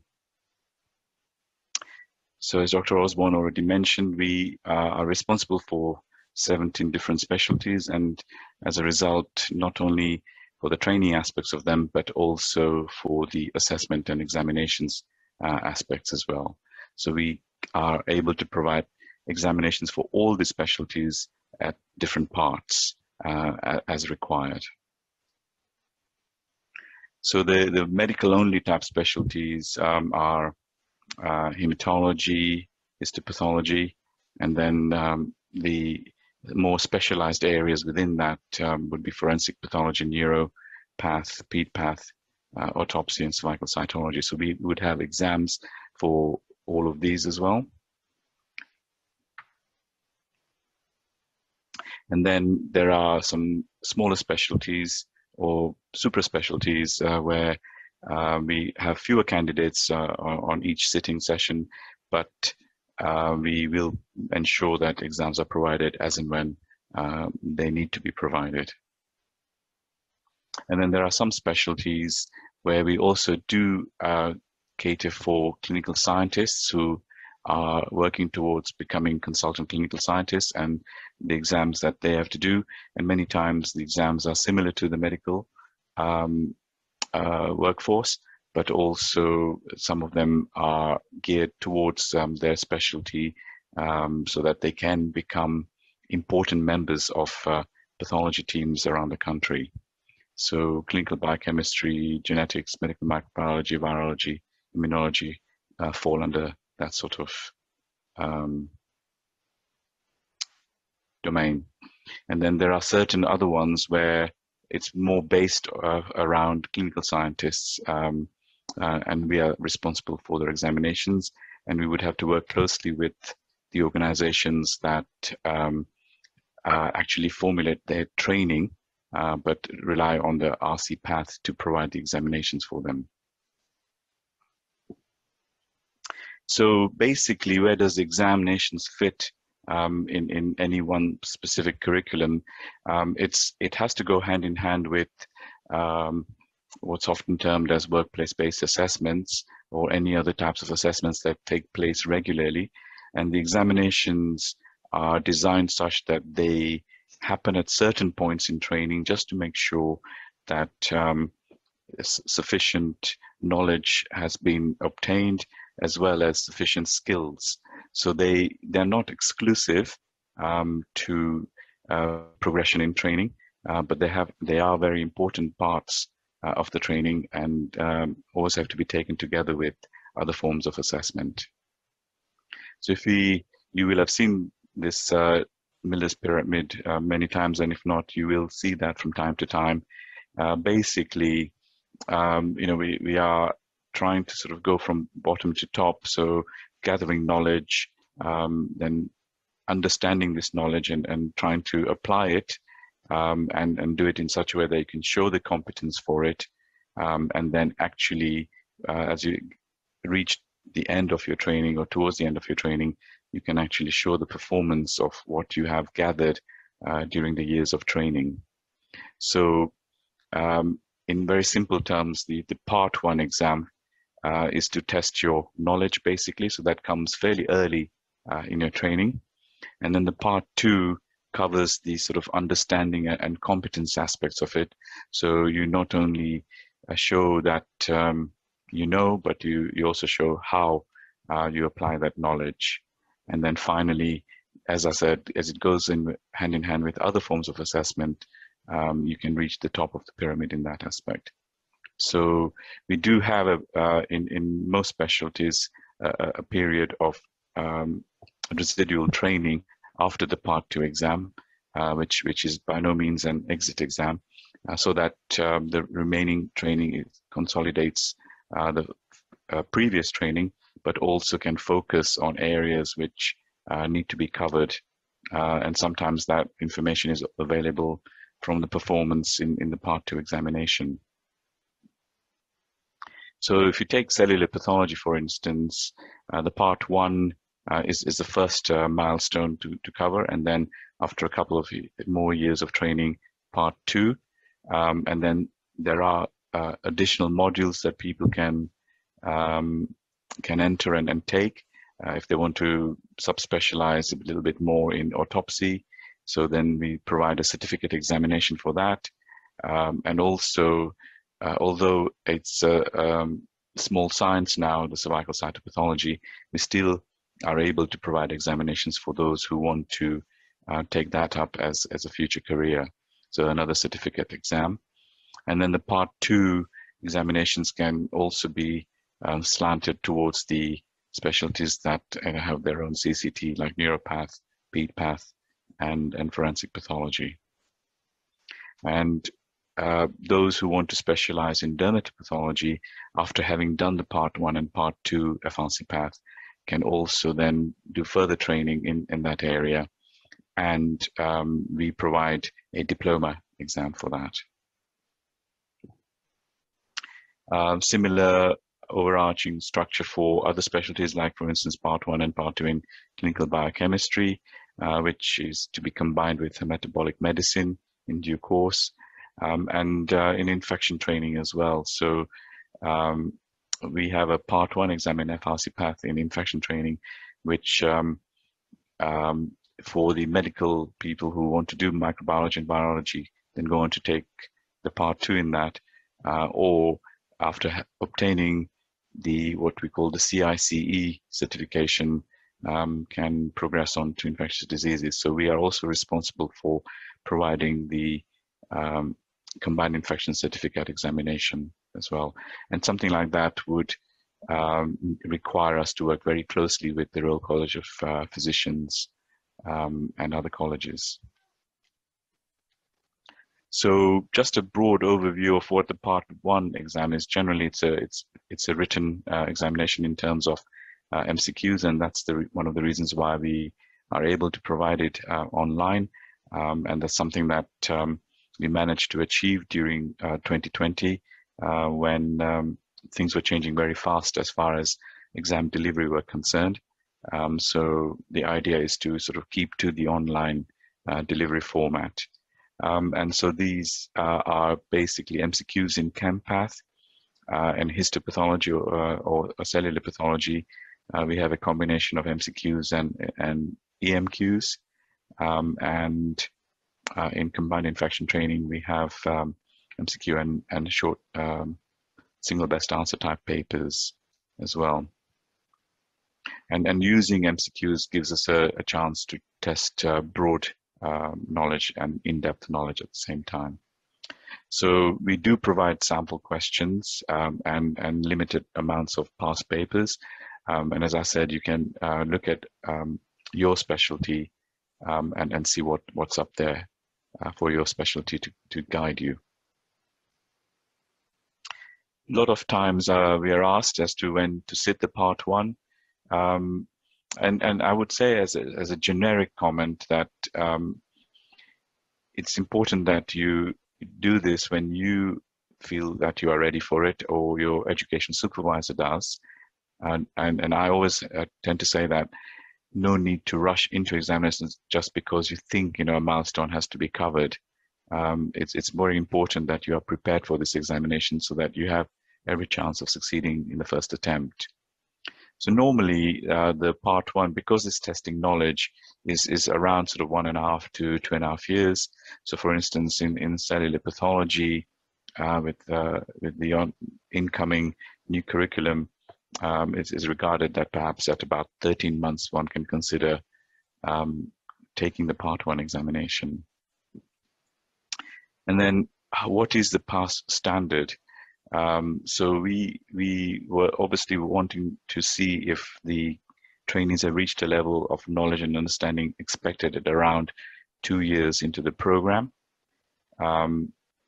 And once we can see that the candidates possess that kind of knowledge, they pass, and then they progress to higher stages of training where they consolidate the knowledge parts and now sort of focus on applying that knowledge. And how do we determine the pass standard? There are many methods available, but generally we tend to use the Angoff method for the part one especially. And although we don't have as many examiners as these sitting in any one session, it feels very much like that, in that every single question is scrutinized and assessed, not only for its reliability, but for its testing capability as well. And we do this independently amongst examiners to see how well a candidate might perform on any one question.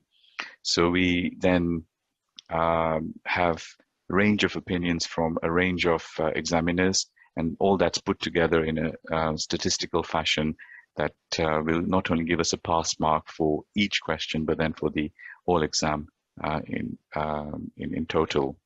So we have to do this at every occasion when a new paper is set. Moving on to part two, basically, as I said, you're not only testing the application of knowledge, but also demonstrating a certain degree of skills as well, depending on what specialty you're in.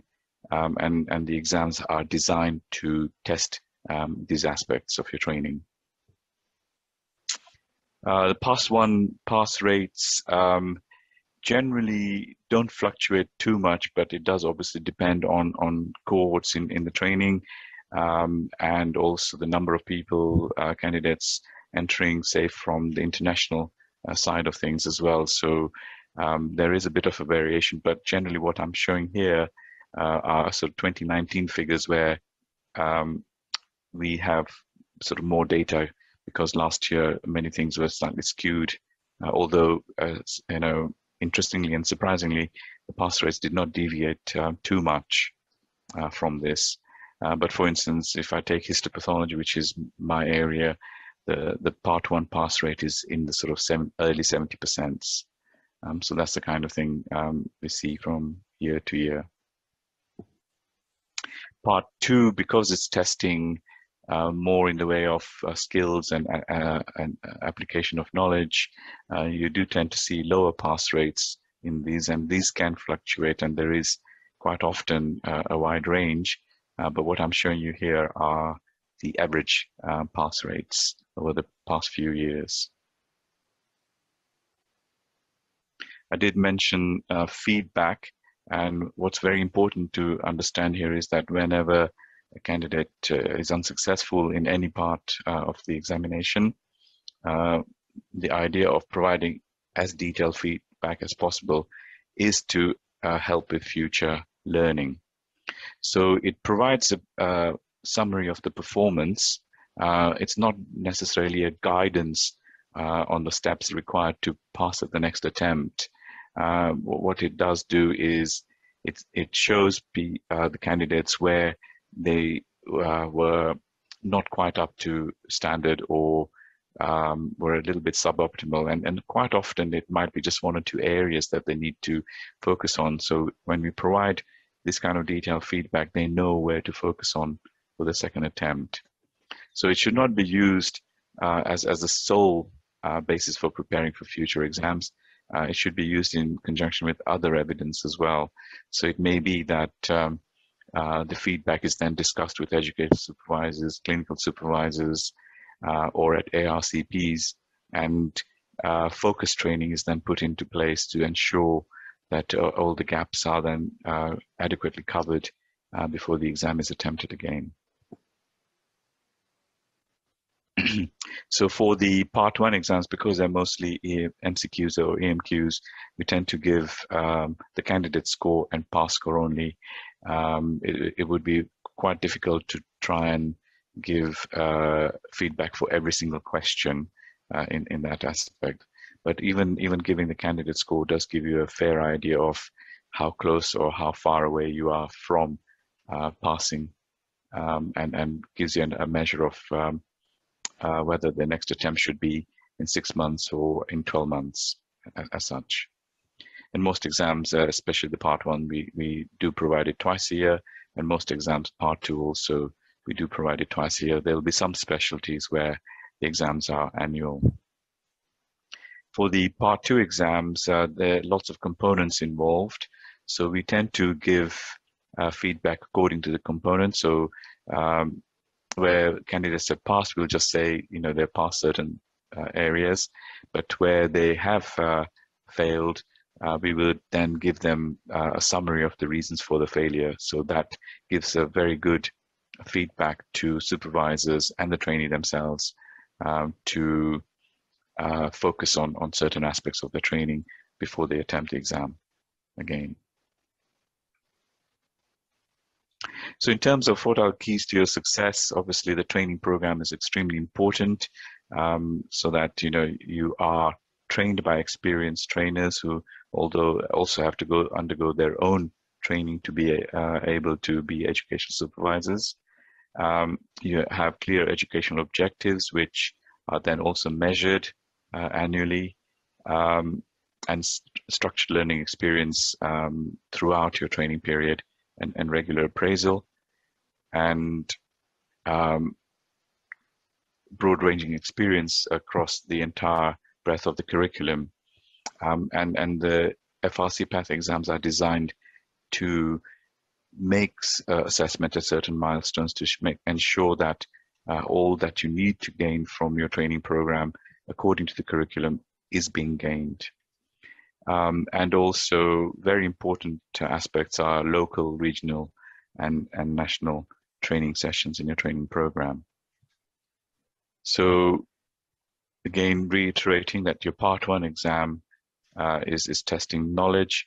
So take a long run up. It's very difficult to cram things into the last couple of months before your exam. I think what's important here is that you gather the knowledge as you go along, and also looking at ways of picking up the knowledge. And there's a lot of resource out there, but this is what your trainers will give you guidance on, and adopt a systematic approach. So it's almost like saying, doing a certain amount on a regular basis, so that when you come up to the exam, you basically are revising instead of actually learning for the first time. And very important in most aspects of the pathology subspecialties to correlate your book knowledge with your ongoing day-to-day experience. And the more you do that, the easier it is for you to recall it, and it gets embedded into your system, so that regurgitating it becomes very, very easy. And very important to obtain regular feedback from your trainers. So not only in your day-to-day practice and day-to-day experience, but also no harm in asking for trainers to set you some exams or practice papers and practice questions, so that you know how to measure where you stand in terms of your training and your preparation for exams. Part 2, because it's skills and knowledge application, it's important to make sure that you cover the wide-ranging experience that you really need with regular feedback from your trainers, which means, say, for instance, in cellular pathology, you look at a lot of glass slides, or nowadays glass slides and digital slides as well, just to make sure that you cover as many entities as possible and are comfortable not only with pathology and abnormalities, but you're also comfortable with the wide range of normal appearances of tissues. And you can only do that when you tend to see lots of material on a day-to-day basis. In other specialties, obviously spend time in labs where you have to make sure that you cover everything that is supposed to be covered in your curriculum. So basically, optimize all your clinical opportunities. And as I've already said, especially for an approach to part 2, get people to set you practical exercises so you are regularly tested and challenged. Also practice oral exam technique, but because many of these exams in the part 2 stage do have oral exam components as well. So you do need practice in that too. And as you approach the exams, do mock exams as well. So many of your trainers and education supervisors will be examiners, so they will be able to set their own exam and give you guidance on how exams are set and should be approached. So do follow that guidance like that.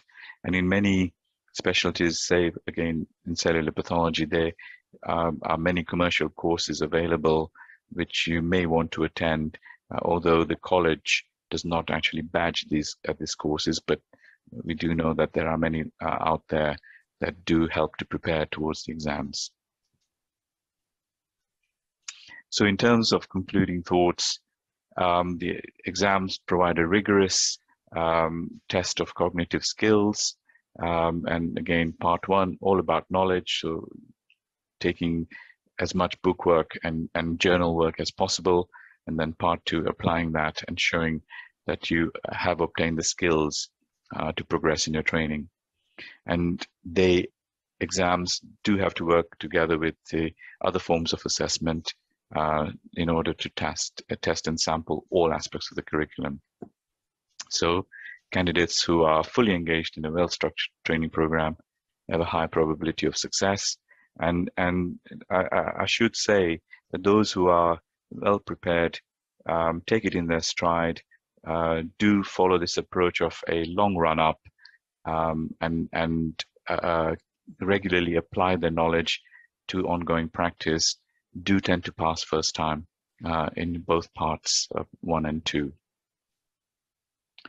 The website has already been mentioned by Dr. Osborn.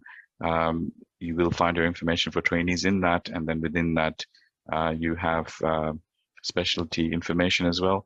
And then there's also, as I'm showing here, examinations by specialty. So that's where you'll find regulations generic as well as specialty specific and sample questions as well.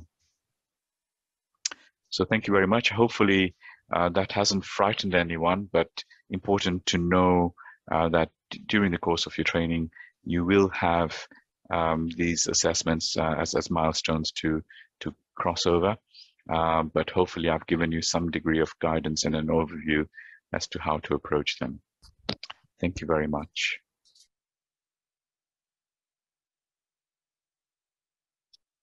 Great. Okay. Thank you to everyone that's been putting their questions in. We are trying to work through them because there's quite a lot. So we're already typing a lot of the answers to the questions that you've asked. So please carry on asking those if you have any. Our next speaker is Dr. Matthew Clarke, who is the chair of the Trainees Committee. Matthew will talk through his role with you, but really important to emphasise that Matthew has a very close working relationship as chair of the TAC with the learning team, and we are in touch quite often, just checking in, making sure everything's progressing. And as I said earlier, we meet twice a year with the whole TAC just to give them any updates and discuss any issues. So over to you, Matthew. Thank you very much, Joe. Thank you for the introduction, and good afternoon, everybody. It's a pleasure to meet you all. Sorry it's not face-to-face, but hopefully over the course of your training, we'll get to meet at some point at various different meetings. So as Joe said, my name is Dr. Matt Clarke. I'm the current chair of the Royal College Trainees Advisory Committee, and I'm also a diagnostic neuropathology trainee and clinical lecturer. And also I am the current chair of the Academy of Medical Royal College's Trainee Doctors Group as well. So it's a pleasure to be able to meet you today, although virtual, and hopefully give you a little overview about the role of the committee, what we do on a daily basis, and also at the end how you can get involved with it as well. So first of all, just wanted to say from me a big welcome to you to the specialty of pathology. Some of you I may have met at various different engagement events in recent months or over the last couple of years, and fantastic that you've decided to join the specialty. And I hope in the first few weeks you're enjoying it and starting to find your feet as well. Very pleased to welcome you, and you've made the right choice. I can definitely assure you of that. I haven't changed my mind or regretted my decision since I moved over to pathology, and I hope as the course of your training goes on, you will still feel the same as well. We're facing quite difficult circumstances as a specialty at the moment. So there are big pressures we've had as a result of the pandemic, but also as the reinstitution of services with a backlog on the NHS. This, of course, affects a lot of the clinical, the frontline specialties, but of course, the pathology being central to all of those, we also have a knock-on impact as well. So very challenging workforce pressures at the moment. First of all, also, this has been a challenge throughout the pandemic for all of us, and I'm sure you throughout your early years of training and foundation doctors, or even if you come from other specialties as well, there have been major challenges that we've all gone through, and in the last couple of years as well, and in the as services have been trying to be re-implemented and dealing with the NHS backlog. So thank you very much to you all for all that you've done to actually help support that in this process. And just to bear in mind as well that with these increased pressures, training may look a little bit different to usual. Training recovery is very much underway, but just bear with the departments as they adjust to the new strategies and the new methods to ensure that everything is at your fingertips that you're going to need throughout your training. But hopefully, as I said, you'll have been settled in now, and you're finding your feet with the help of the other trainees in the departments.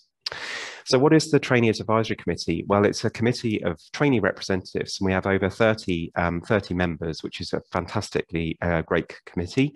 It has representation from all 17 pathology training specialties. So we get input from all areas of pathology and from people at different training stages as well, and also trainees who are working less than full time. So we cover all the spectrum of training across pathology. We also have trainee representatives that sit on other committees as well. As Joe mentioned just now, we're really proud of the relationship that we have with the college and the teams within the college as well. And so the college are extremely keen for us to be part of the ongoing work and projects that they do. And so there is trainee representation on the vast majority of committees and projects that the college are engaged with. And some examples of the different committees that we're part of include the Examinations Committee, the Medical Examiners Committee. There's also the Digital Pathology Committee that I'm a part of. There's also the Diversity and Inclusion Network, and also the individual specialty advisory committees that trainee representatives will be a part of as well. And each of us have a valuable input to try and get the trainee viewpoint across and provide some input into the ongoing work of each of those committees. So it's a really important role, and a really something we're really proud of. Each of these representatives provides a report about the meetings that they've been to and the work that they're doing as part of these committees, ready for our meetings so that everybody can review what the ongoing progress is and where we as a committee can provide some support to those different aspects as well. As Joe mentioned, we meet twice a year in May and November, but we have contact throughout. So it's not in between those times we're not doing anything. This is a committee that's active at all times. And so we're grateful to hear from you if there are any issues during that time as well, and we can try and do our best to action those as best as we can. And as I mentioned, one of the key aspects of this is that we are really valued by the college, and we work together with the college to help make improvements to your training and any changes that need to be implemented from the trainee perspective as well.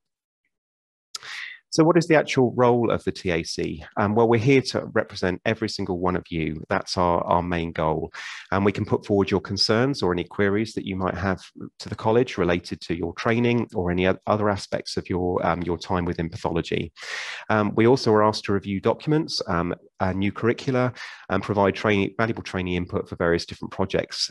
We've had a lot of involvement as a result of the Jubilee celebrations this year of the college, but there are other projects that are always going on, whether that's particular events that trainees are involved with, or other work, the wider work that the college is doing also. And what we're ultimately trying to do is training can be a challenge, and that's no matter what specialty you're actually working in. Training is a challenge and a struggle at times, and we're doing our best to try and implement some changes or alterations to make that whole process as straightforward and as easy as we possibly can for you. And if you have any concerns regarding your training, it's really important that you let us know so that we can try and take things forward for you. If we don't hear anything from you, then we're assuming that everything is okay. So it's important that when you have the opportunity and if you want to contact us, please do. We have a very open door policy and are willing to hear from you about any issues that you might be concerned with. And we'll, like I said, do our best to try and help bring about some changes if we can. One of the other things that we like to do is provide contributions to the trainee section of the college publication, the college bulletin, and we would love to hear from you if you would like to contribute as well. So frequently there are trainee submissions as part of that. If you've got a particular opinion that you want to express about something, or something that a particular aspect about your specialty, or to provide your view about what the early phases of your training has been like. These are all things that the editor of the bulletin would be keen to hear from you about as well. So do get in touch, and it's an opportunity for you to practice your media skills and written communication and publications as well. So plenty of opportunities to get involved in that as well. We have a dedicated page on the website. Some of you may have seen this already, so do please do take a look at that, and you'll find lots of training related resources as well to peruse through, and some information that, and if there are anything that's unclear, you may find information available on the website that may guide you through different aspects of your training. And these are just some of the committee representatives that we have on the committee at the moment. So I'm the chair. I have a vice chair, Dr. Rachel Rummery, who's a paediatric pathology trainee, and as you can see, there are different representatives covering lots of different areas of the specialties, and you can contact any one of these about any particular issues related to your specific aspect of training. So how does it work? Well, we meet in May and November, as I mentioned. At the moment, these are virtual meetings, which helps to facilitate the maximum amount of trainees who are able to attend. And in 10 weeks in advance of the meeting, you'll hear from Jenny, who will contact you via email and ask you to submit questions or queries via a website portal that opens up during this time. And you can submit as many questions as you actually like. And then these are then passed on to the Director of Learning, Joe Brinklow, and the Director of Examinations, who kindly take the time to formulate a response for us. And then we're given these responses in advance of the meeting. And then during that, we actually have the privilege of these officers actually joining us for part of the TAC meeting, where we can discuss these responses and if there is anything else that we need to take forward related to those. So it's a really good opportunity for us to meet with the senior team of the college and discuss any pertinent issues relevant to your training. And so we have the Director of Learning who joins us, Joe, who you've met, Clinical Director of Training and Assessment, the Vice President for Learning, and also the Director of Examinations. So many of the senior executive team of the college join us. Any trainee that submits a query to the meeting will then receive a formal answer to that query as well. And we're looking about putting up some of the most frequent questions that come to us on the website as a resource for you going forward as well. So you may find that a question that you have has already been addressed within our meeting. And you will also be able to see the minutes of the TAC meetings as well, as they will be found up on the college website. We're also really lucky to have an update from our president, who joins us for part of the meeting as well. And again, that's an opportunity for us to hear the work that he's been up to at the moment, but also for us to feedback any issues that we think he needs to be aware of as well. So we have a really good working relationship as a committee, but with the senior members of the team being integral to the functioning of the TAC as well. And we're also really lucky to have administrative support from the college in the form of Alison Morgan, who is a fantastic help to me in the daily running of the committee and the administrative side of things as well. So we couldn't do it without the help of Alison. So what are the sort of activities and projects and ongoing work that Trainee Advisory Committee has been involved with for the last few years? Well, these are all things that we think are really important, and some of these things are ongoing, some of them have been completed, and some are still to happen as well. But one of the things that we've been particularly proud of is in the last few years we've been implementing an ongoing campaign against anti-bullying and harassment campaign. And this is something that sadly is a real issue for most specialties within medicine and even in science as well. But the college takes an absolutely zero tolerance approach to this. And although we're one of the specialties where there are fewer incidences of it, in our view, one incident is far too many. And so what we've been trying to do is to get people talking about it to make sure that these situations cannot be hidden away. And different trusts and deaneries have approaches in place to actually deal with this if any of these any of these things actually happen.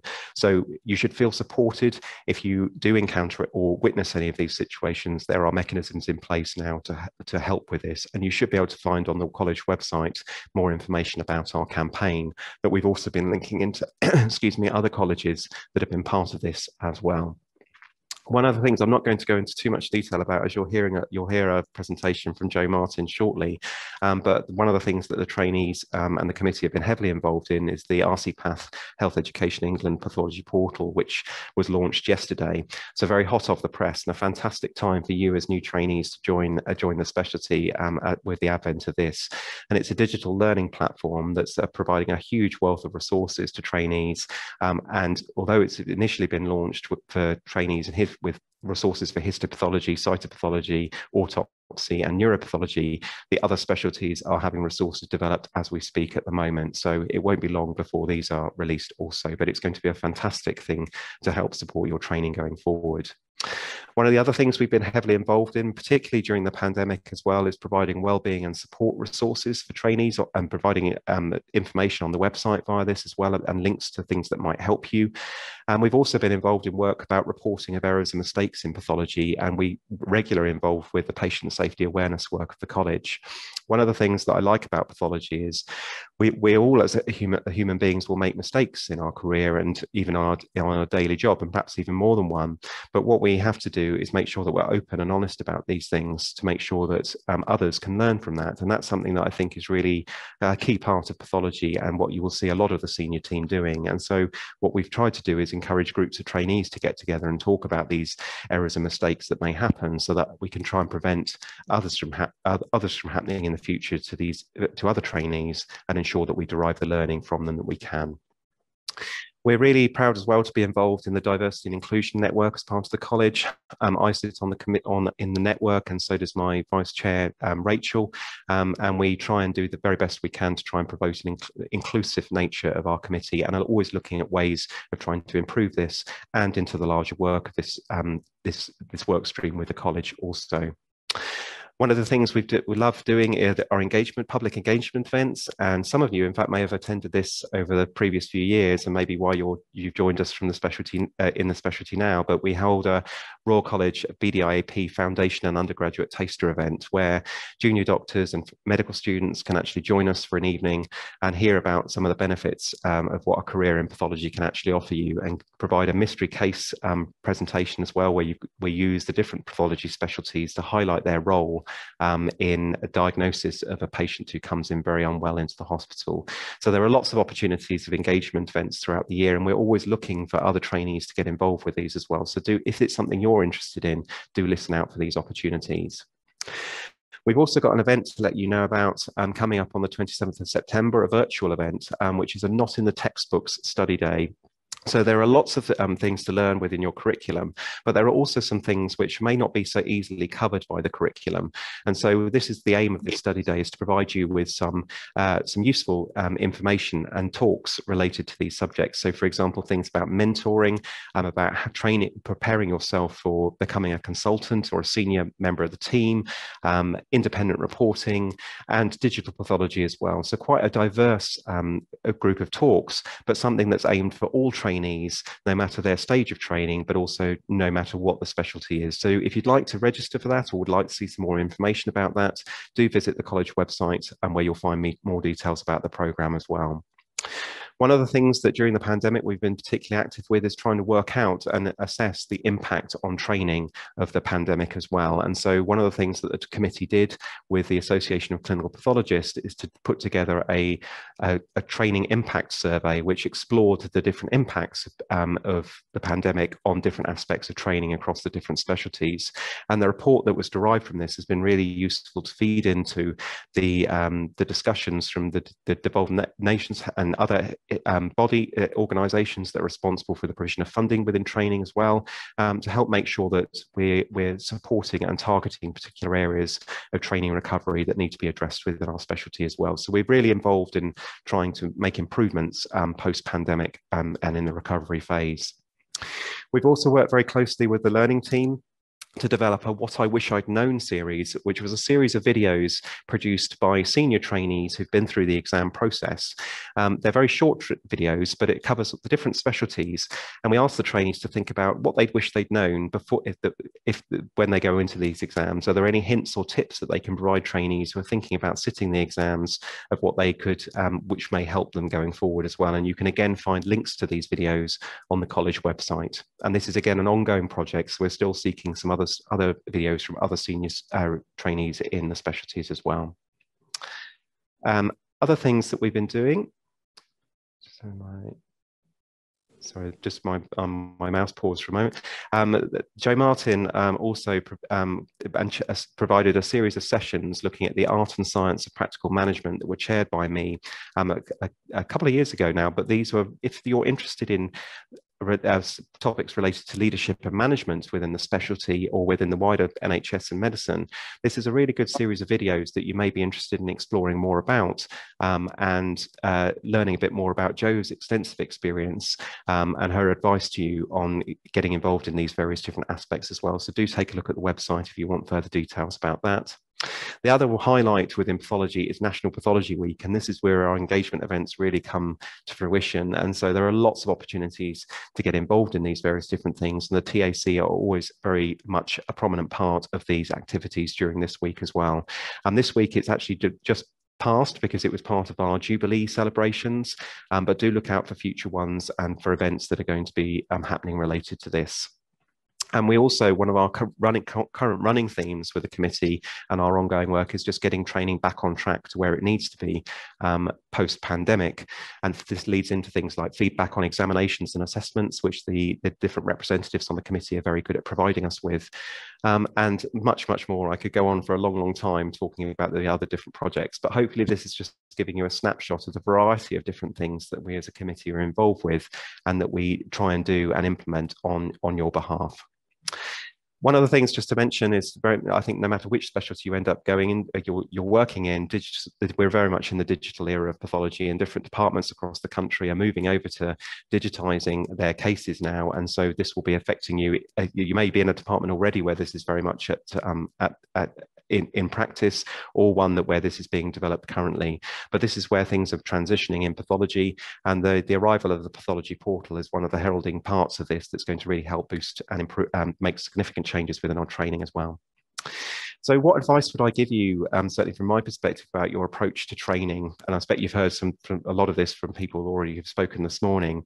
But one of the things I'd like to emphasize is that within pathology, there's no competition amongst you. Depending on your specialty, again, and your setup within your department, my experience has been that we're all, as trainees, sat in the same reporting room together, and we're there to learn together. And so don't be afraid, particularly at your stage, to ask questions. And that's absolutely what is expected. No one expects you to know anything about the specialty other than basically what it is at your stage. And so it's a very steep learning curve in the first year, but stick with it and enjoy the learning opportunities that you'll get with it. It will be frequent that you'll hear senior members of the team with an interesting case that they'll show you, perhaps gather you all around the multi-headed microscope or around the digital screen. It's a really good opportunity to learn from your colleagues about interesting cases and the approaches that they have to cases as well.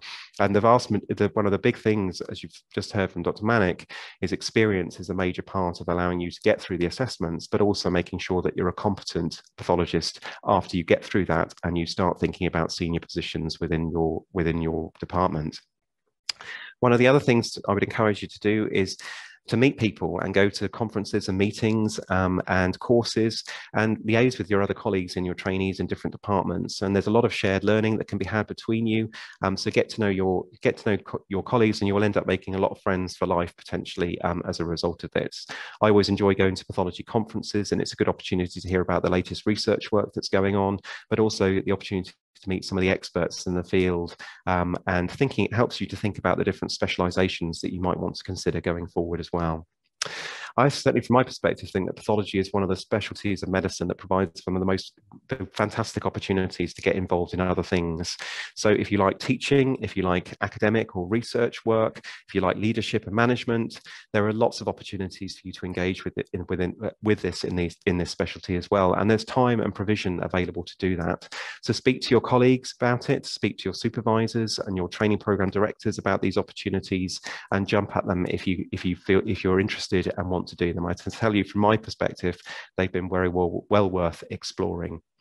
And it's a lifelong learning process. So although you're at the moment thinking you're at the early stages of your training and thinking about getting towards the end of it, and that's it, becoming a consultant or maybe an SAS doctor or a senior position within pathology, it doesn't just stop there. And I think one of the former Royal College presidents says you are always going to be a trainee. So even as a consultant, there'll be cases that you don't know what the answer is, but the experience and the training that you get will teach you how to deal and cope with that case. And that's one of the beauties of this specialty. There are always opportunities to learn new things, and that's why I love it so much, because of that constant continual learning. One of the other things I was involved with a couple of years ago is a Future of Pathology report, probably more specific to those amongst you histopathology trainees. But this was some work I did with 3 other trainees from around the world, looking about perspectives on molecular pathology, artificial intelligence, digital pathology, and perceptions of pathology as well, and how things are changing going forward.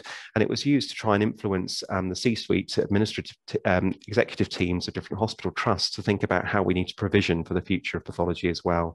And some of you may find this interesting to read about how things may be changing going forward as we go through as a profession. Pathology, I think, is one of the most cutting edge specialties. It's very fast changing, and I think for that reason it's very exciting to be part of the specialty, and hopefully you'll feel the same as you go through. As I mentioned, one of the things that the committee have been involved with is a lot of wellbeing and support, and we work very closely with the college in trying to develop resources and provide the support that trainees need, as we all have times where we may struggle, and it's about knowing where to turn for that help that you may need. So help is available. I think that's a key message to say. Help is available from you if you are struggling, but also look out for each other. And as you get to know each other, you'll get to know each other. We all have challenges with training. We may have challenges in our personal lives as well. But always, if someone's doesn't see themselves, perhaps just offer to take them for a coffee or just have a chat with them. And sometimes that may be enough just to say, "Are you okay?" And can allow them to give them some confidence to open up about the challenges that they may be experiencing. Other trainees find engaging with things like coaching and reflective practice, reflective partnerships can be very useful. That's something I've engaged with both of those, and they have been really useful to me. So look out for opportunities to get involved with those, and speak with your supervisors and your training program directors who have a huge wealth of experience of helping trainees through training as well. So engagement with them at an early stage is really important, and they know their doors are open and expect you to come and speak to them if there are any issues. There's also resources related to mentoring. Many of the different pathology organisations that you may be able to consider joining have mentoring schemes associated with them. So look at websites and consider joining these for opportunities, but also speak to us on the TAC. Our emails are always open, our phones are always on, so please get in touch if we potentially can support you in any way. During the pandemic, I provided drop-in sessions for trainees on an evening basis. This is still open. If anybody wants to speak to me directly about any particular challenges that they've got related to their training or others at the moment, then please do get in touch. And also, I would advise you just to think about your work-life balance as well. It can be very easy to sway the wrong way in favour of work, but it's really important that you take the time out to have a break and recharge your batteries to get yourself through. We need to get away from this idea that being a good doctor means you have to dedicate all the hours of every week to work. The good doctor is someone who can do their work competently and efficiently, but also has a life outside of their work as well, and truly appreciate what you do and enjoy your specialty. You need to be able to enjoy that break as well. Since being chair of the committee, one of the things I've wanted to do is try and improve communication with trainees. And so several of the things that we've done is provide update emails throughout the year, providing you with information about the latest developments and projects that are ongoing and events that you might be interested in as well. I'm a regular user of Twitter, and I look after the Trainee Advisory Committee Twitter account, which is @Pathology House. So this is where I can again provide information about events that may be suitable to you, or different things that you may want to look at related to training. So please, if you use Twitter, do follow me on that. As I mentioned, we have features in the RC Path Bulletin as well, which you might be interested in. And just a key message as well, although we have two meetings a year, we're working all year round for you. So please do get in touch with us if we can help in any way going forward. So finally, can you actually get involved? Well, absolutely. We need support and help from the trainee body in all the projects that we're getting involved in. We do this work alongside our existing training as well, so having support from the wider trainee body is always very gratefully received. We're also regularly seeking new representation, so do keep an eye on, and I think there is an election open at the moment for particular roles, so do keep an eye on the college website, and it may be something that you're thinking about perhaps dipping your toe in and getting involved in some leadership and management work. This would be an ideal opportunity for you to consider that. So do keep an eye out for emails and on the Trainee Advisory Committee website for these opportunities as they arise. And you can follow, I will provide information via the Twitter account. And finally, just to give you my email addresses, and if anybody wants to get in touch with me for any reason related to training or otherwise, then please feel free to do so. But finally, just to say again, welcome to the specialty. I hope you will enjoy it as much as I do, and I look forward to meeting you, hopefully face to face at a meeting very soon. Thank you. Thank you so much, Matthew. That's brilliant. So we have our final talk of the afternoon now coming up, which is from Professor Jo Martin. Jo is the immediate past president of the college, but since she's left, she's kept herself extraordinarily busy developing the pathology portal, which was formally launched yesterday. And Jo's going to tell us all about it now. So over to you, Jo. Thank you very much indeed. Really warm welcome, and thanks for the opportunity to talk to you about this. I'm going to share my screen and do it live, which is always daunting. So it's sort of like real life. I'm going to share my screen. If you can see this, please let me know. It says I'm screen sharing, but I don't know whether you can actually see this currently. Can you see my screen? Yeah, we can see that, Jo. Fantastic. Okay, so we were concerned that a lot of the digital resources around were transient, and a lot of the digital resources around were not arranged to support your learning. Didn't come with questions, didn't come with additional resources. There's some great and fantastic digital image libraries around. And so we've worked with the Technology Enhanced Learning team at Health Education England, who have been fabulous. And we've worked with our trainee colleagues to produce some real big changes to the Health Education Learning Hub. To form the pathology portal, and this is it live. This is Learning Hub. If you just Google Learning Hub NHS, you'll come up with this page, and you should be registered for it already, or you can just register. Top catalogues here, pathology portal. If you go into this, you'll see where we are with this, and this is a portal that will be available for all pathology disciplines ultimately, but currently we've just gone live with anything that says live on here: histopathology, cytopathology, autopsy and forensic. And within this spine of materials, we've got huge resources that will help you during your learning journey. Massive kudos to all the amazing editors. So we've got, you know, really world-class people helping support this. I'm going to show you just a couple of the examples of this. I'm going to go to my bookmarks, which are up here. Bookmarks, so you can bookmark any resources.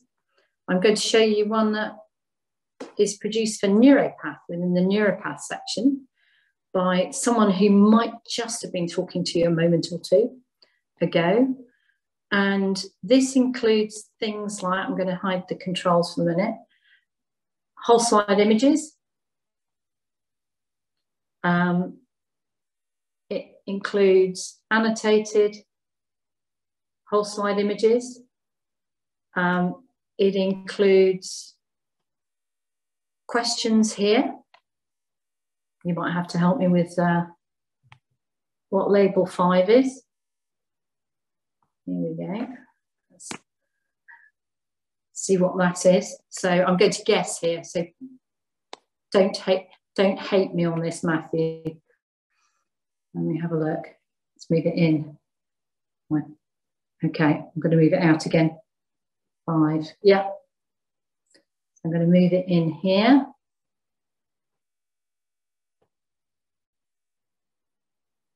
Whoops, sorry, I pressed the wrong button there.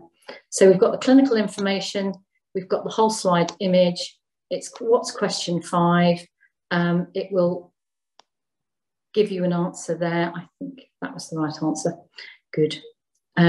This is an eosinophilic body, and then you'll go on to answer further questions. A lot of these materials and the modules here have tremendous depth of knowledge. Some of them are very simple. They're sort of 1 or 2 minute modules. Others have got detailed molecular diagnostic information within them, particularly in the Neuropath, which is fantastic. Other ones, for example, have great, this isn't a case from the autopsy one. So again, we've got whole slide imaging here. And in this one, this is one by Esther, who's a post-mortem pathologist specialist now, general pathologist, but with post-mortem specialist. And she's actually done a video of the features. You won't be able to hear this because of the format we're using.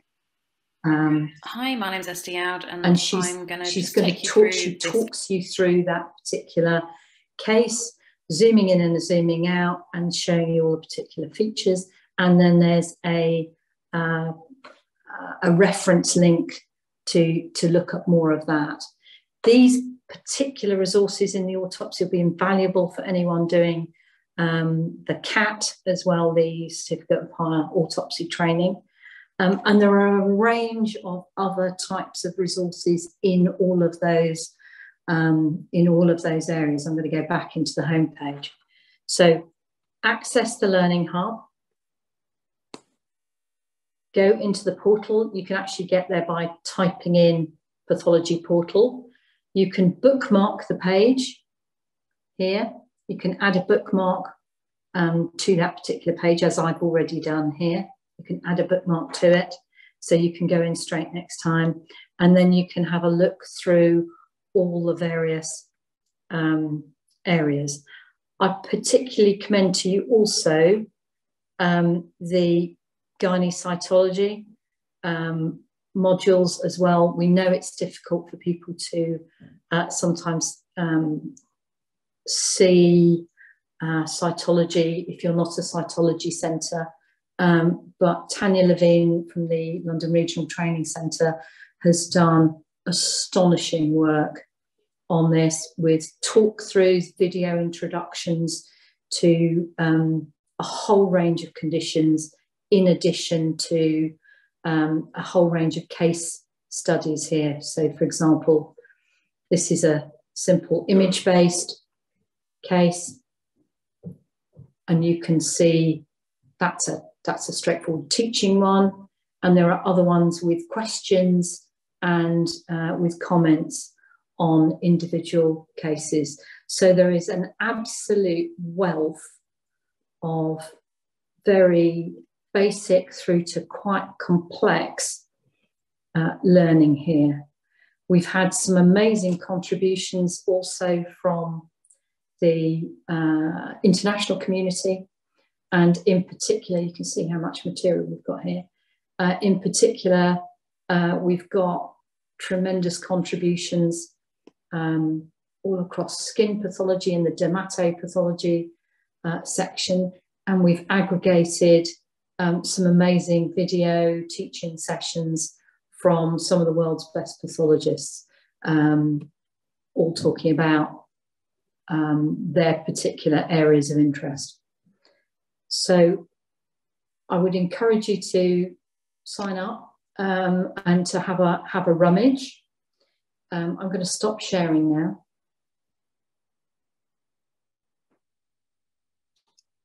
There we go. So have a rummage through the content. Have a look through. It's arranged in, several of the areas are arranged in levels, so work your way up from level 0 sometimes. Level 1, level 2, level 3, level 4, level 5, roughly arranged in the sort of years that you might be expected to progress on. So the complicated stuff is in the years in level 4 and 5. Level 1 is where you might start. But it means that you can brush up at your own pace. Increasingly, there will be more material added. So keep an eye on the content. It's being arranged in case 1 and up. So start at the bottom of the spine and work your way up where appropriate, not with the videos, but do that in ascending order. There's a learning record. If you go to the top, there's a My Learning, and you can print a copy of what you've accessed and any tests you've taken for your portfolio. We can't download it automatically at the moment, but you can print it out or PDF it for future use in your ARCP. In the future, we'll have some more upgrades as well as more content, and there's lots more quiz formats coming in. At the moment, there are some quizzes, there's some questions, there's some formative quizzes with some feedback, and there's some summative quizzes with no feedback, basically exam style stuff, and more of those will be going up. There aren't a lot of quizzes at the moment. We've been concentrating on getting content up for you. There are some areas which are hugely densely populated. There's some other areas which more content will be going up over the next week or two and over the next month or so. So keep an eye on it. We'll tweet when there's more stuff coming up. And I don't know whether you have any particular questions or suggestions for me. Can you add cases from the Learning Hub to your portfolio? Absolutely. You can, again, you can print out that record and add that to the portfolio activity. Absolutely. That's the intention. So anything that all the videos that you watch, you can add that activity to your portfolio, the cases that you do. It will be a relatively small number compared with your surgical ones, but you will be able to add that there. Any other questions, queries, suggestions? There's just that one, Jo, but I think you've answered that already in your talk about can we add cases from the Learning Hub to our portfolio activity. So yes, but it won't, not automatically, but yes, you can. Yeah. That's on the development pipeline. That's something that we've asked for, but we will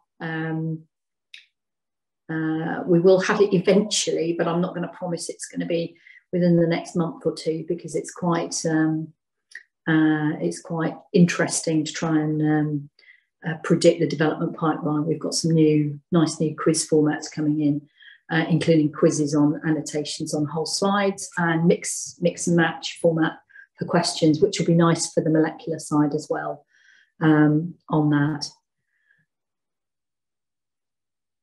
Just a huge thank you to all the people who've helped develop it. The learning team at the college have been fantastic in supporting this. Ruth and Luke, the portal officers, have been supporting users and helping people gain access. The TEL team have been fantastic, and the trainee editors and the editors have been absolutely brilliant.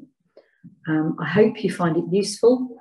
Oh, somebody said the portal looks great. That's very kind of you, but do also feel free to feedback, you know, things, developments that you'd like to see. Bear in mind, we can't always deliver instantly on these things, and we do have a wish list of stuff. All the trainees and the pathologists who've helped us with development on this and user experience sessions have also been much appreciated on that. And similarly, wish list for portals for topics. So we know that medical renal, there's a lot more going up over the next couple of weeks. So you don't need to nag us about that one, because we know that, and I've got some fantastic contributions, and we're going to have some of the EQA slides from previous circulations will be added to that, along with the learning that goes with it.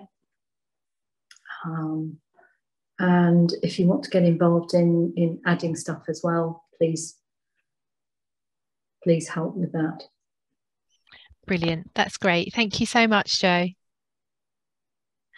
Thank you. Sorry, there was just a question about how do you get access. So you just request access to it. So you go into the Learning Hub and then request access. I and the learning team will get an email about it. So Karen, and we'll get an email, and then we'll approve you. It's a restricted one, basically, because there is some sensitive content on it that if you're a Path trainee, you'll get instant access. Well, instant. It'll take a minute or two once we've approved it. Okay. Thank you, Jo. Thank you. Excellent. I'll say goodbye. Thank you. Thank you. Over to you, Nicki. Thanks, Jo. So I can see, thank you for a wonderful session, everyone. It'll be great to be able to put this up on the web, which we will do shortly, just for kind of future questions as they crop up during the year. I'd like to thank our speakers for doing such a great job today.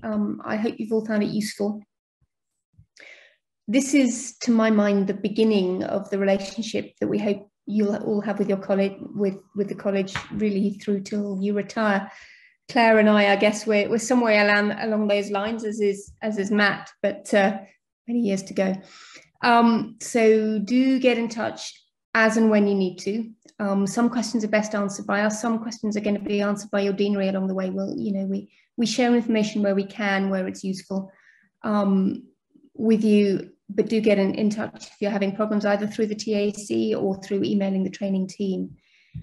I'm not sure that there are any more questions to answer at the moment. There's just one that's come up. I think it's just someone saying that they have just been able to log in to the pathology portal. So yeah. Excellent. That's great. Useful comment. Thank you. So if that's it and there are no more questions for today, then once again, thank you all. And I'm sure we'll see you again soon at our ongoing training event. Take care.